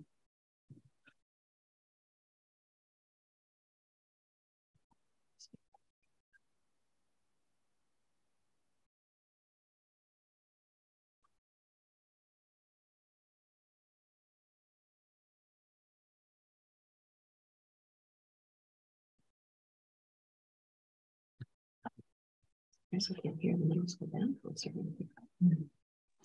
Patrick, it looks like there was always going to be 1 year where you're going to have 5. If you look at the trajectory, there's always going to be 1 year when you have 5. The others are going to have 4. So this, what's here now is clear that it's on track.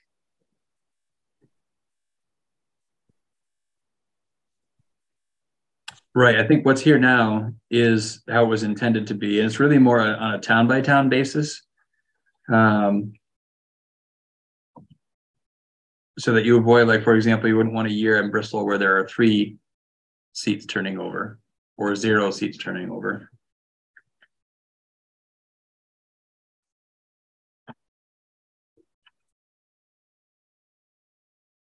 I might be in agreement with Kevin here and just not mention the reference document. The intent is clear in the articles, and we just administrate it outside of this. What do people think? We good with that? Yeah. Okay. Great. That's easy. Easier.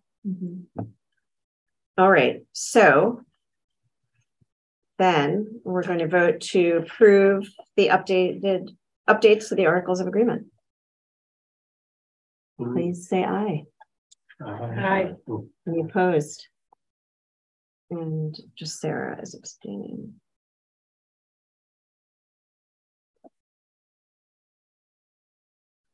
Okay. All right, moving down, we have an action to authorize the chair and superintendent to accept the IDEA both are acceptable grant fund. So I put a link in the chair notes if folks are interested in knowing what that grant program is. We receive money from that program every year to support early ed and special ed, and the part of the requirement is that both the chair and the superintendent sign to authorize the acceptance of these funds. So may I have a motion for that authorization? I'll make a motion. Okay, Bailey. I'll second. And Kristen. Any questions, comments, thoughts? All right, all those in favor of authorizing the chair and superintendent to accept IDEA B grant funds, please say aye. Aye. Any opposed? Any abstentions? How much, Krista, how much was the grant fund for? Do you have any idea what the dollar amount would be? But let's see if somebody does. I don't know whether Beth had easy access to that. I don't have easy. Is that number change every year? In, you know, big swings, or is that, where do we get? I don't think it's big swings. No. It stays pretty consistent. Okay. Bigger than the bread basket. Big enough that it's worth or signing the all right, well, Beth is seeing if she can find that for us. Let's move on. We have to adopt the committee charges for the Finance and Facilities Committee. The Finance Committee charge as was updated and linked to the agenda. The Facilities Committee charge, was that changed at all, Kevin, from our last? It was changed to reflect the conversation at our last meeting. Okay, so I'm going to make sure. It may still be in there. So we'd have to go back to this was earlier email. I'm going to, no, I'm going to send it right now.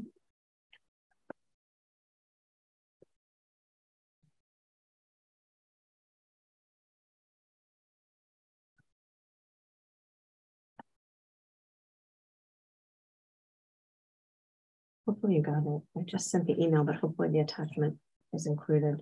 Let's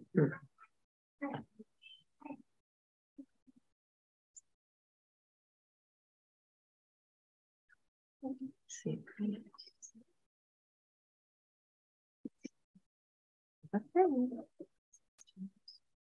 Did folks see it? Yeah. Okay, great. All right, so so let's start with the Finance Committee. Well, yeah, let's start with the Finance Committee. Let's do that separate. So may I have a motion to approve the committee charge for the Finance Committee? Aaron, in a second. I'll second it. Mike? Yeah. Okay. All right. Any questions or comments about that?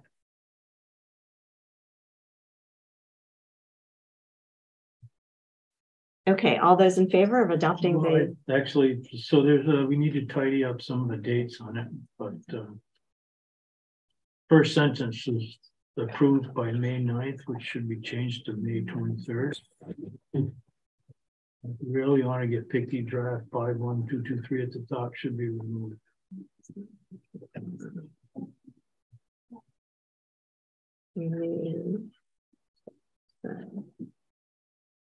And update it. Okay. Any other questions or comments? Thanks, Kevin.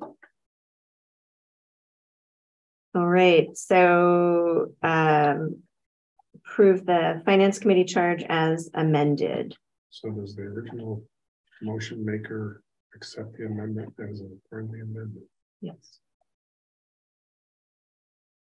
All those in favor, please say aye. Aye. Any opposed? Any abstentions? Okay, now let's move on to facilities.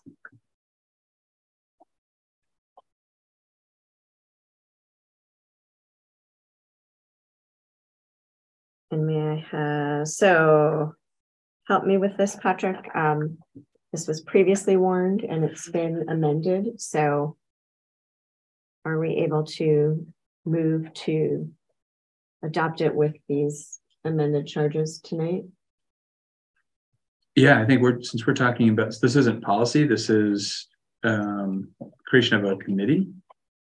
So I think you can create a committee with the amendments that you make tonight and the membership that you appoint tonight in tonight's action. I don't think that requires the same posting for adoption warning process that a policy adoption does. Okay, great. Okay, so can I have a motion to approve this facilities committee charge? And a second. A second. Okay, Joy. Okay. All right, any discussion? So once again, the first sentence, the date's wrong. So if we adopt it tonight, it should be 5/23 instead of 6/23. Okay.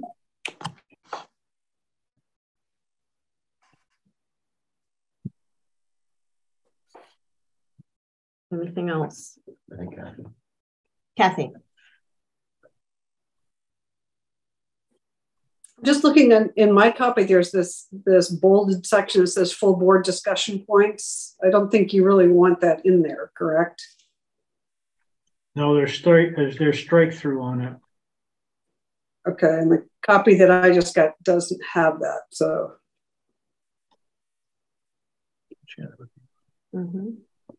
Where's the full board discussion? It's right below the committee purpose, the general charge. Yeah, right below that. Bold. It's I've got them straight down. Yeah, same. That's good. Yeah. Okay. Well, It may just be whatever. rest assured, Kathy, I think it's striked out here. Anything else? All right. So if people aren't seeing the strikeouts, then that's not good because everybody should be looking at this the same way. Well, so there's a setting that somebody's that's published on the web. And I get review comments on the right hand side by Kevin, so it should be. Yeah, same here. I think it's a matter of No, edit access. There's going to be some view mode. Oh. I think because mine's a Chromebook, it's not letting me open it in the same way. No, it's just regular PC. So on the top right on the toolbar, you should be clicked off on suggesting, I believe. No. But I'm thinking, so I'm looking at who the document shared with. And I see Brad, Aaron, Krista, Kristen, Sarah, Steve, all have editor privileges. I don't see others.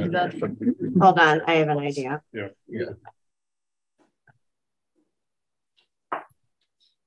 It's a permission. Okay, maybe refresh and see now if you can. Yeah. There we go. Okay. So people should take a minute and look at that with those edits.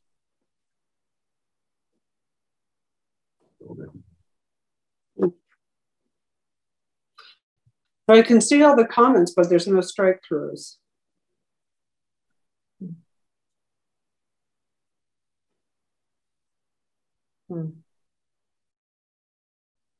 Don't let me hold this up though. Keep going. Can everybody else here see strike? Yeah. Yes. Yeah. Okay. I had a request. Okay. I'd be able to.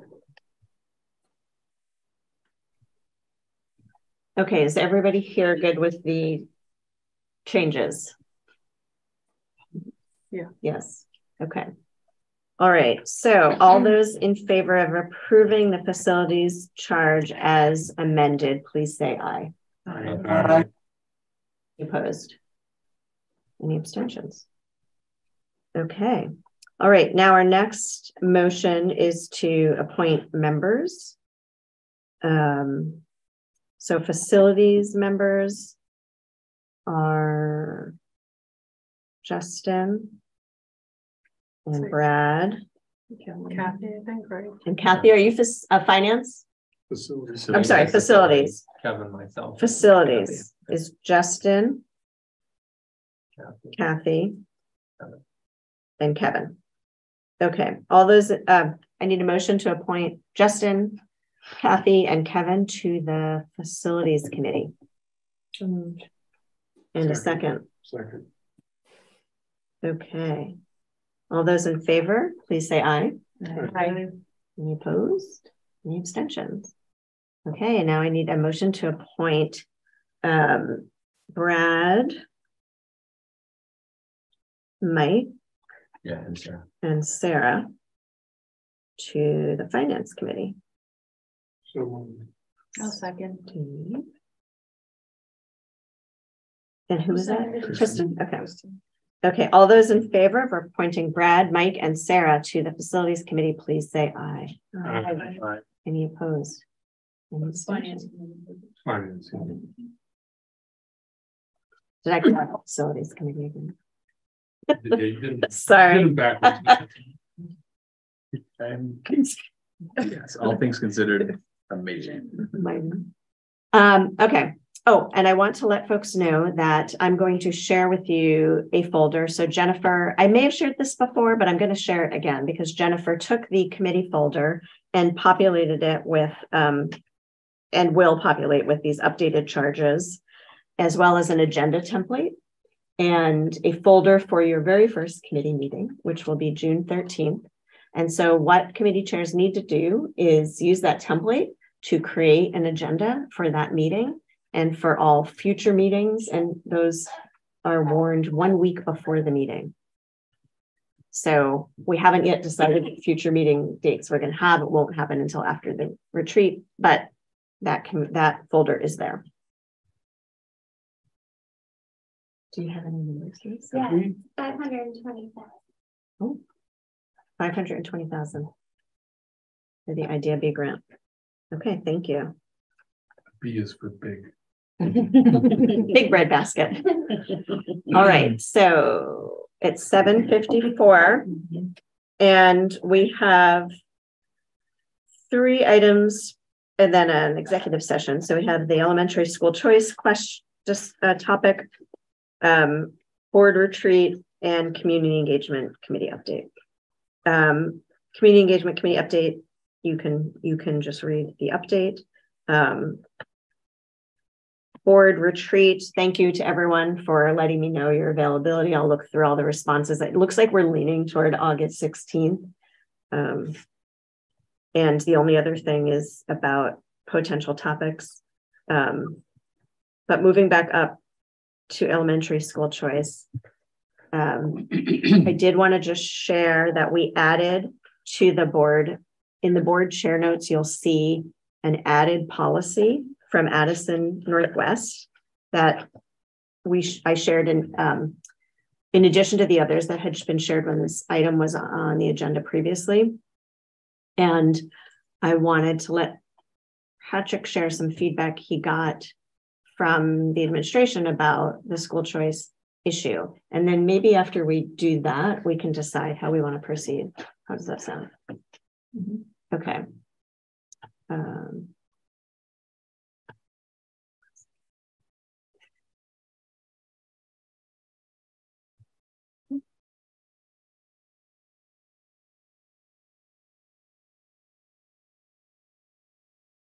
Yep.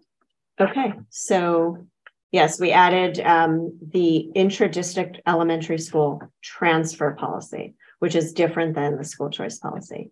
So Patrick, do you want to share what your conversation was with the administration, building administrators? Sure. So we talked a number of weeks ago at this point, and really talked about the two concepts, the elementary choice concept, which was sort of, I'll call it a wide open choice, knowing that there were some parameters that would be in place around if, class sizes would exceed a certain number, things of that nature. But the for any old reason choice policy, thinking about Addison Northwest as examples, has that sort of choice policy. And in addition to that, Addison Northwest has this transfer policy. And the difference really is choice policies for essentially any reason of the parents choosing, as long as they get it in the right timeline and fill out the right paperwork, and it doesn't exceed class sizes and all those restrictions. Essentially, the students make the move as requested. The transfer policy is essentially when there are extenuating circumstances, and it could be any time in the year that a student would transfer from one school in the district to another school in the district. As we talked about those sort of two concepts, there was a lot of concern raised around the choice policy in terms of over time, what that the potential for more significant migration for potentially unknown reasons was concerning. There's a lot more comfort in more of the transfer concept, where there are clear extenuating circumstances where it makes sense for a student to move from one school to another. Some of which we've talked out actually about these concepts through our tuition waiver process, and some of the challenges and benefits of those two applications. So the consent, the pretty strong consent of the admin team, was a transfer policy. It makes good sense, and there was concern about a choice policy.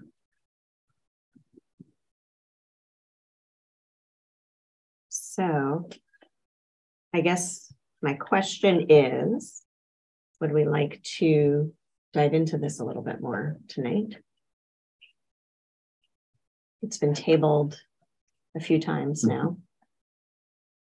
So that would bring us to 8:30, and then we have an update from Patrick in executive session, which is part of our check-in, so wouldn't need to be that long. So what do folks think? I think we should dive into this a little bit. I think if we keep putting it off, then we run into next school year.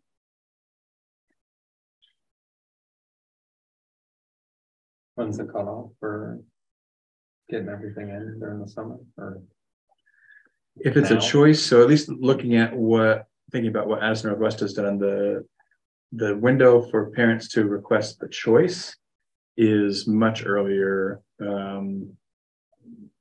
November, December, maybe. I'd have to look at the policy again. So we're either way ahead or way behind, depending on how you look at it. I just think it would be good to have it in place with the procedures, everything kind of laid out pretty by the first day of school, so that if somebody does want it, it's ready. Nobody's rushing. So does Addison Northwest run both of these policies in tandem? They do. I've talked with their superintendent, and it hasn't been problematic for them to date to do so. One of the differences being they have 2 elementary schools to choose from. Right. We have 4. So we may experience it differently than they do. And we may not. And so just one quick thing. So are people okay if we set the timer and see how far we get? Okay. Yeah. All right, carry on. I when I'm reading through some of these, it really sounds like my biggest worry is about equity. And if transportation is on the parents, then that does not allow for true school choice for everybody. If both parents are working and can't get their kid to school at drop-off time in another town, then they have to attend the school in their hometown. So just thinking about that. Yeah, I completely agree. That's very real. It is certainly the great equalizer, transportation. And as I think about the potential of providing transportation with complete choice, it's somewhere between impossible and unaffordable. If a parent has school choice, it should be up to them to bring their child to school. Right? Isn't that like if I wanted Jordan to go to Bristol, the school buses are going to come to Mountain Road to pick her up. Well, right? As well, the thought is that some schools have a more coupled or decoupled busing system, so there's more availability for movement where, oh, this bus is already going through this town, that student could be picked up. But they're, like, if we want to say that everybody in our district has inter-district school choice, that's not actually accurate if they're required to then bring their kid to school. Because if I have to be to work at 7 or I work overnight, I can't, then that means it's not an option for my child. I also think that we work hard to have the same options in all the buildings. So I don't know, like I could literally go back and forth with that.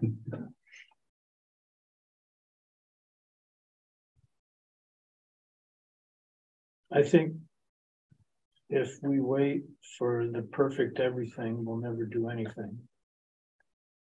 And it is a sticky wicket about transportation, but if we don't do it because of transportation, then we'll never do it. So I think there's privilege with it, and but then again, maybe not. If somebody can figure out how to carpool, that has a lot to do with the attitude of the parents. Some parents may be very cognizant of it and make it work, despite the challenges, and other parents probably care less, And that, unfortunately, may track along some of those demographic lines as well. I think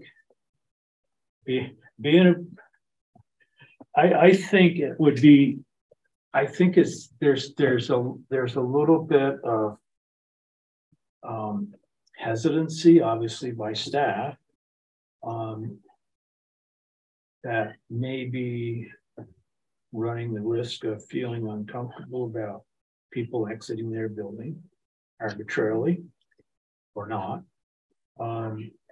But I think also that could be a good driver to make sure everybody really sees and thinks about if they're offering the absolute best they can as well. The old-fashioned competition, if you will. I think there's some risks within the district with the way at least some schools have a reputation. That may or may not drive people in and out. And unfortunately, if you look at PICUS, when they developed this whole cost schedule and their white paper to the legislature a few years ago, PICUS identified probably the best, most economical, best services that could be provided would be with a school that has at least 2 classrooms per grade. You only have one school in the whole district that does that. And if that school lost students because there's a perception of how that school is being run, or a reputation, if you will, and complicates that whole delivery system, it could really change on how the district is able to operate. But nonetheless, it makes it very clear that there's a situation at that particular school or another one in the future, 5 years from now, maybe totally different, that will play into people voting with their feet, if you will. And it's just a reality. And I can see a certain amount of uncertainty. I can see a certain amount of reservation, but there's a reality that needs to be addressed if it isn't being addressed. That would drive students in or out of a building. So that's imperfect, but if we don't start somewhere, I'm a builder block sort of person, and if we don't start somewhere, we'll never go anywhere. So I think with all the reservations and all the imperfections,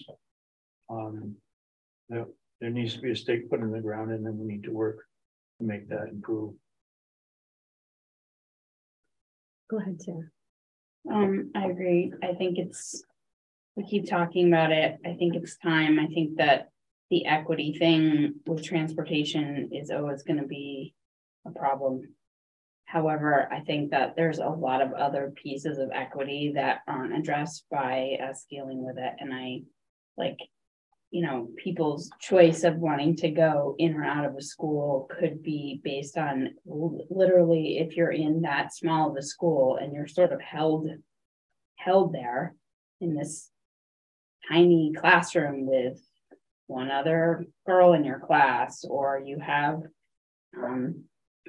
way more opportunity if you could go to the larger school. So maybe, I don't know that the influx or outflux of the big school versus little schools is exactly as, I don't think it's actually going to be the outweigh. In some ways, it might be the influx about having mixed grades versus more opportunity when there's not mixed grades. Like that, some people are looking for different things that I think we need to just acknowledge as a group and not limit it based on whatever it is that we've been making decisions about. I think it'd just be easier to know it was an option, like we're all in this together and we are trying to provide equal opportunities, but they're not the same. So it's not going to be cookie cutter with each situation. Yeah. And I think that the fear would be, oh, I'm going to switch schools because I don't like this one teacher, and then I'm going to switch back after this year is over. I just think there's ways we could probably try to avoid that happening, or that becoming like a precedent or a scenario that we fall into. And also just trying to help people find the best. If something isn't working, trying to help them find a really good scenario within our school system where it will work. And at the same time, I've been a big believer in bloom where you're planted. Like, let's see where we can do with where you are and like where you can grow. But if it's not working, that we actually have the tools within our district to help problem solve, to make something the best for every single kid. So I think it's kind of time to not stop us from doing it, or not have barriers that people don't. Also, it's the same thing, like some people knew about it and they'd come talk to us, and then other people, or Patrick and other people, don't even know, like, well, what's the deal? How do we go about doing it? It's time to have a, like, this is how you go about doing it, and that's more equitable than a lot of other things. Avoiding it. Steve? Yeah, I think in some of the examples from the other districts, they're dealing with putting guardrails around this. We have fears of mass migration from one school to the other. Well, they're dealing with it by saying, hey, look, we're going to control who's going to be allowed to do this or not based upon certain parameters. Are we going to balloon the class sizes at this school? Are we going to empty out the classroom in this school? I mean, we're not going to allow that to happen. Right. So we can put guidelines on it, and yes, so we might have a guinea pig year or two before we get, just to see what kind of interest there really is in this, and adjust based upon what we find out. It's kind of the trial and error method a little bit, and I think there's some good examples in the other district on ways that they've dealt with it and how you select people. And you know, if you got a big crush, well, then maybe you're limiting the number of actual seats, and there's a lot of them. There's a lot of different ways to try to handle some of these little nuances. But I think in general, I think it would be good to give people the tools to do it if it's available. And it may be that there's not really that many people who want to take advantage of it anyway. It's probably more likely to be that than anything. So is the general feeling that folks think we should have some kind of school choice policy? Even if the policy is not to have a policy or not to allow it. Right. Because what we're finding is, well, it's wishy-washy right now. We've got take the ambiguity policy through the grapevine right now. Right. We already have that. Yeah. So my next question is, do we, in my chair notes, I said, you know, we can see if this could be wordsmithed and presented to the board through the Policy and Governance Committee, but I'm wondering if we think that step is necessary, or if this group can decide on adopting a policy with language. So the merger study committee policy that they were putting forward was essentially the Addison Northwest intra-district school choice policy.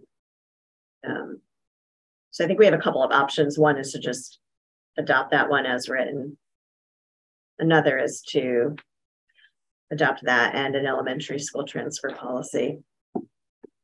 The third is to have the Policy and Governance Committee see what they think and then bring back a recommendation to us. I'm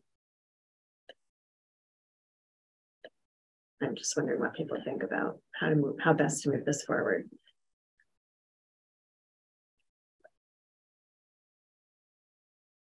I'm a little concerned that Policy and Governance Committee has a bunch of different things that are getting punted to them. And I'm not sure, I mean, we've all looked at the language so many times. So I guess I'm erring toward, we just decide, based on Patrick's conversation with administrators, sounds like their preference is a transfer policy and not a school choice policy. Would you say that's to have just that? Mm-hmm. So maybe that's our question is, you know, do we just go with that instead of a school choice policy? And I see that as a minimum, right? The things we've been fielding thus far are more the transfer issues than the choice issues. And I think you'd want, I find it hard to believe we'd find ourselves in a position where we have a choice policy, which means you get your request in by November 15th, or you have no option, and then something significant happens and it makes perfect sense for a kid to beam in to go to Moncton. Right. And we're saying, nope, wait till November of next year and you can put in and we'll draw you out of the lottery like everybody else. That wouldn't really happen. And if we believe in that, then we should have something like that transfer policy that says there is a way, and here's the way how it happens, and everyone is aware of it. Mm-hmm. So that could be our trial policy, and that could be where we start. And along with the non-resident tuition policy, you know, we're going to look at these things, you know, in the, you know, within the next year to see how they've gone, to see if we need to beef them up or change them in any way. Kristen. I didn't have any questions. Oh, you didn't. Bailey. Okay. Oh, Bailey. I really think that the inter-school transfer policy is good. It also says in there that if they move within district, they can stay in their school, which I don't know if that's written anywhere, but I know that's kind of like you do that often. Yeah. for the remainder of the year kind of piece. So I think that both of those are really nicely written out. I do really want to explore the school choice as well. But I also would love to hear, I don't know how this would work, but like just staff or admin team, like just more information about why people are hesitant to do the school choice piece of it. And maybe today is not the day, but I'm wondering about that too. So I don't want to make a decision that maybe we didn't think of something. And maybe coming back to Steve's point, that there may be an avenue where there's a choice policy that has those limiting factors clearly articulated that can address some of the concerns that the admin team had. Both, not so much just in the receiving school getting too big, but if a class size is already under 12 or something, we could say that no students would be allowed to exit from that because we don't want class sizes to get too small either. Liz, Madison Northwest. Hang on, Steve. Liz had her hand. Thanks. So definitely the transfer policy makes sense. And I agree with that. It's unequitable at this moment. A note about transportation, right? In some cases, this may be nearer to their work, or it may be nearer to a grandma and grandpa, or it may be nearer to somebody whose house that they, right? Like there's a lot of factors. The person who they drop their kids off to in the morning when they're working the night shift, or, like, I don't know, like there's so many things. And we could support lists of people going out and being like, these are people that go to this school. If you're looking to carpool or transport somehow, we that can be figured. I don't know. And I just think it's interesting that it's also geographically being one of the few reasons that the state would allow choice beyond what they currently approve is the geographical piece.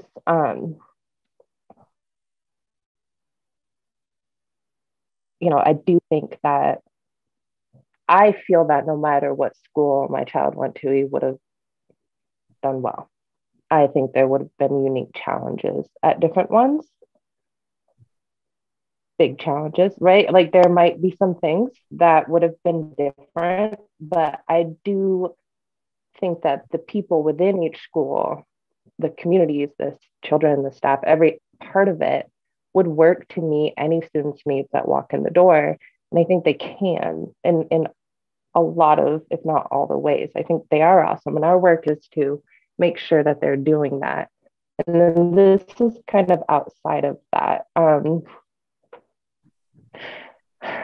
This is putting a little more in the hands of, we're in a predicament in our district so the choice of our communities was that there was a town vote if a school were to ever close.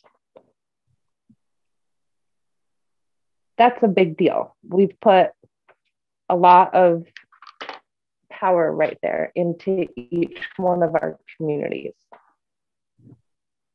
And I think parent choice is the other side of that coin.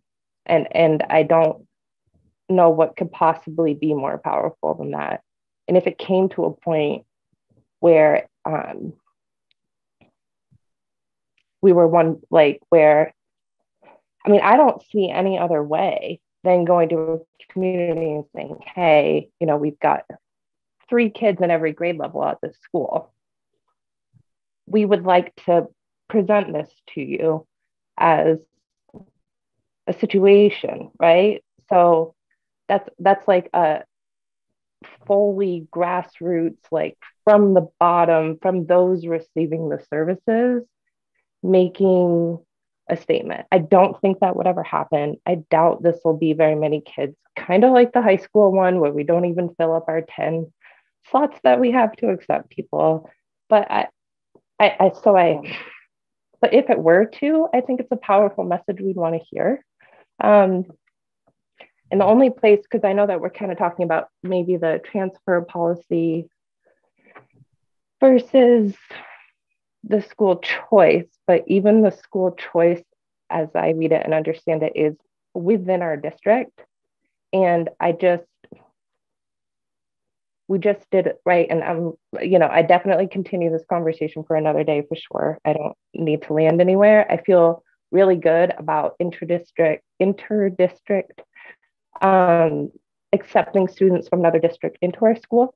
So I think that there's a pretty big limitation just by saying that this is even within our own district. Like that in and of itself is pretty big. It's not, well, I work in Burlington and Heinsberg Elementary School is 2 miles from my house, right? Like there's so much, like this already is limited from my perspective. Or I live right next to Virginia's, or I'm right on the border of Middlebury, right? Like there are, even so, I already find this to be limiting in just that it's within our school district. And I think that's also a starting place. And I think I guess that's where I'm at this moment. And I think I want to focus on being sure that as a school board, all our kids are getting what they need everywhere. And I just find it to be I guess I have a hard time seeing the downside of doing it. So I am taking notes and listening really carefully, and I appreciate everybody, and I look forward to thinking more about the other side of the coin from my perspective. So thanks for having the conversation.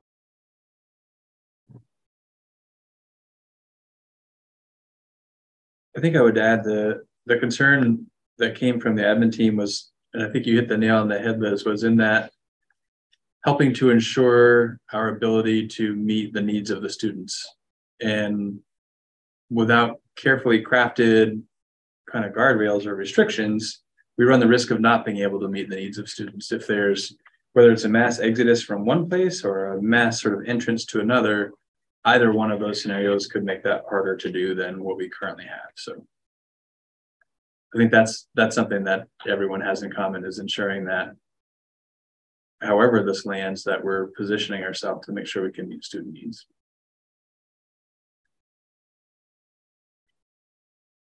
Steve. Yeah. And so in terms of those guardrails, I mean, what Addison Northwest writes really in one paragraph is that you're on the hook. You know, it's, you got to make up the rules. You get to say yes or no. If there's a lottery, you got to figure out how many slots are in the lottery, but you're not coming back to the board every time, according to Addison Northwest anyway. So there's a lot of burden on your back to make this run properly, or I don't know, properly, you know, without tipping the scales too far in one direction or another. Mm-hmm. So I mean, that's really how they handle it. They basically say that you know, the request may be denied if the requested move may have negative impacts on class size or staffing at the sending or receiving school, or due to other extenuating circumstances. Determination or approval or denial will be made by the superintendent. So then, you know, you along with the principals sort of get together and see how many applications you have and figure out how many of them you want to approve. And I think the reason for that is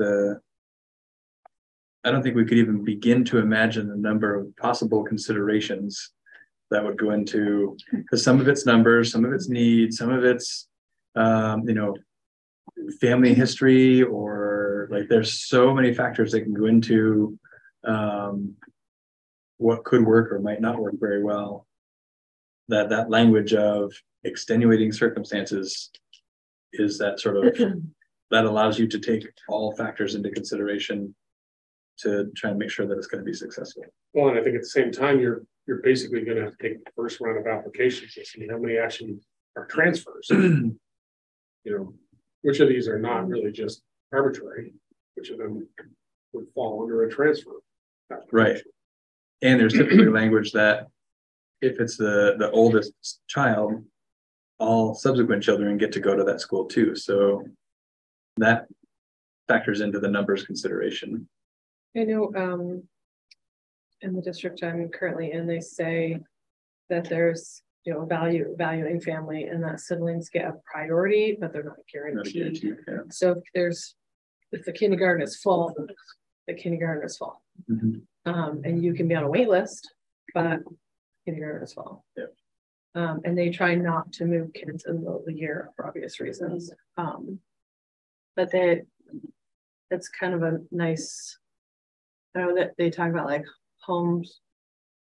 home-based school, valuing family, and transportation zones because their busing is different, but there's quite a process. I don't know that a lot of families choose, even though they can go to any of them, because they do think of like their community and play dates are all the way across 2 towns now or something. And unless there's a special program or something. Yeah. My cohort that those kids would be with outside of school. Right. Are not going with right here and over here.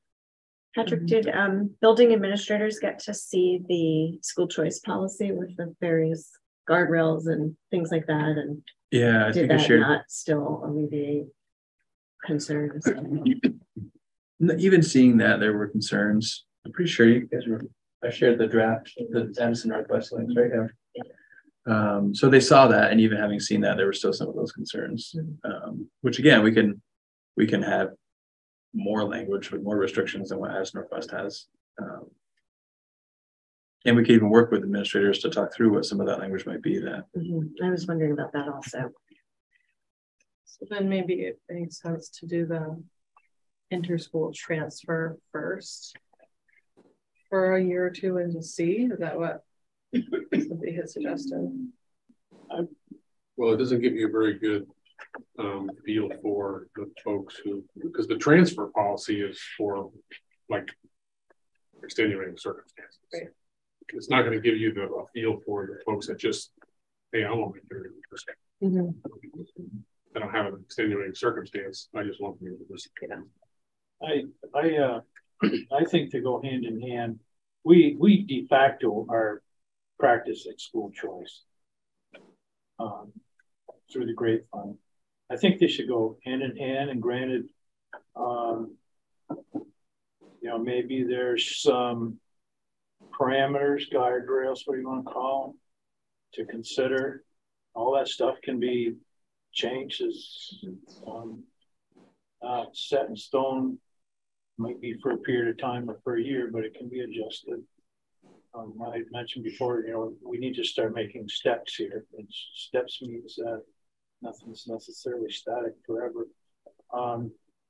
And quite honestly, the concerns of staff should be highlighting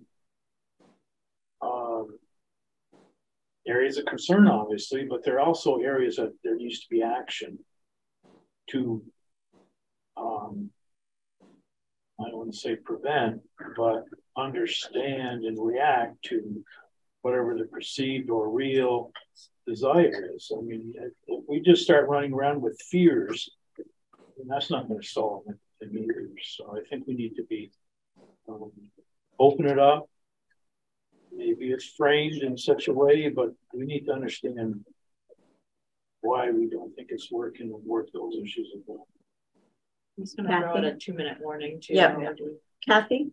Is there a way that we could survey the families in our schools to find out if this was an option, what would you choose? Where would you go? And, that would give us a little bit more of an understanding of what the real interest is out there rather than just kind of throwing it against the wall and see what sticks.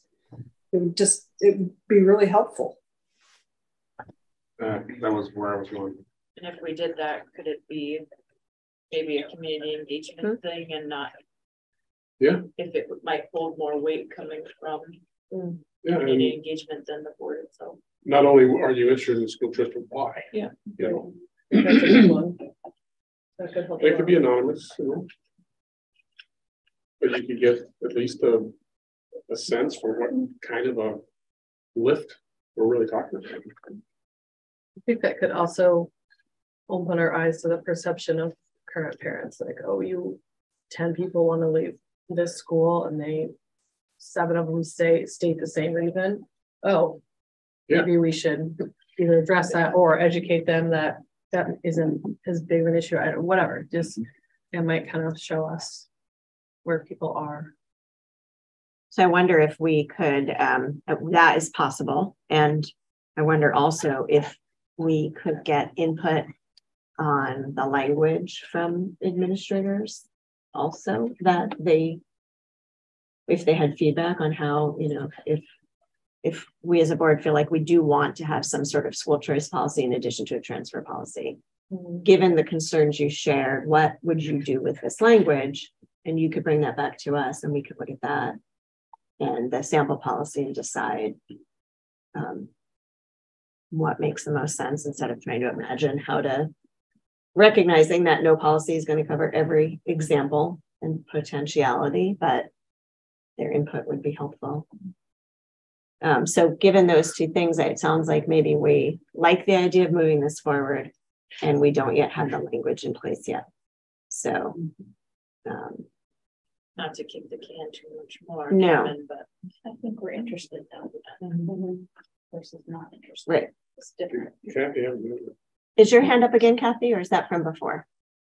From before. Okay. All right. Well, I think we have some good momentum, and then maybe Patrick and Erin and I can think about where to put this in a time frame that can get us the feedback we want. Okay. It would be great if you could do that survey before school gets out. That way we'd be able to start the school year in the fall knowing who wanted to shift where.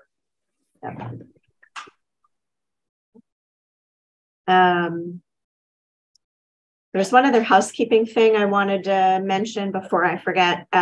Just making sure that folks check and respond to your board emails promptly, especially when you see a note on the pay request Adobe document, because that gets stuck if you don't respond and then it can't get approved by the other board members.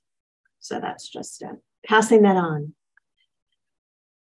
Okay, so board retreat, I'll let folks know what date we decide, leaning on the August 16th. And for topics, you know, I think Patrick and Erin and I have talked about a few ideas. It's not until August, so we have time, but if there's anything in particular people think would be helpful, maybe you can send that to me in an email. Does that sound good? Okay. All right. And then you see the Community Engagement Committee update. So we're at 8:33. And the only thing left is to have a check-in with Patrick. So can we maybe say that we're not going to take action when we come out and ask our visitors to depart, and then just close out the meeting when we come out from executive session with no action being taken? Public comment before we go in. And self-evaluation. Okay. Is there public? All right. So we don't have any public visitors. So yeah, so can we do the meeting evaluation now and then we'll go into executive session? Okay. Go ahead, Erin.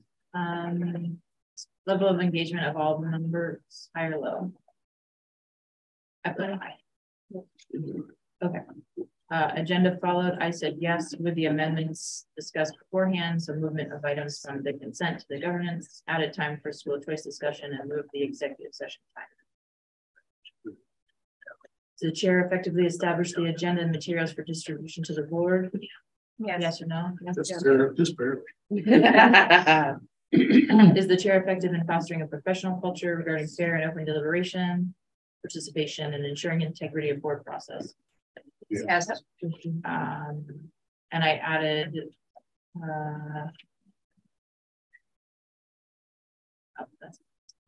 other feedback for chair. None? What went well with the meeting? I put robust discussions, adopting policies, adopting committees, and committee language. More timely than usual. We're not done yet, sir. Snap. Driving though, we are drivers. Yeah. Suggestions for ways to improve future meetings. Poor Justin, you're breaking. I'm all right. You're also under the hot lights. No, none. Okay. Done. Okay. All right. So we need a motion to go into executive session Title 1, BSA 5, Section 313A. We did. We did. Statute didn't get finished. But sorry? So that statute didn't get finished. There's more to that. There's more to that. Should I look it up? That's just working. Personnel, right?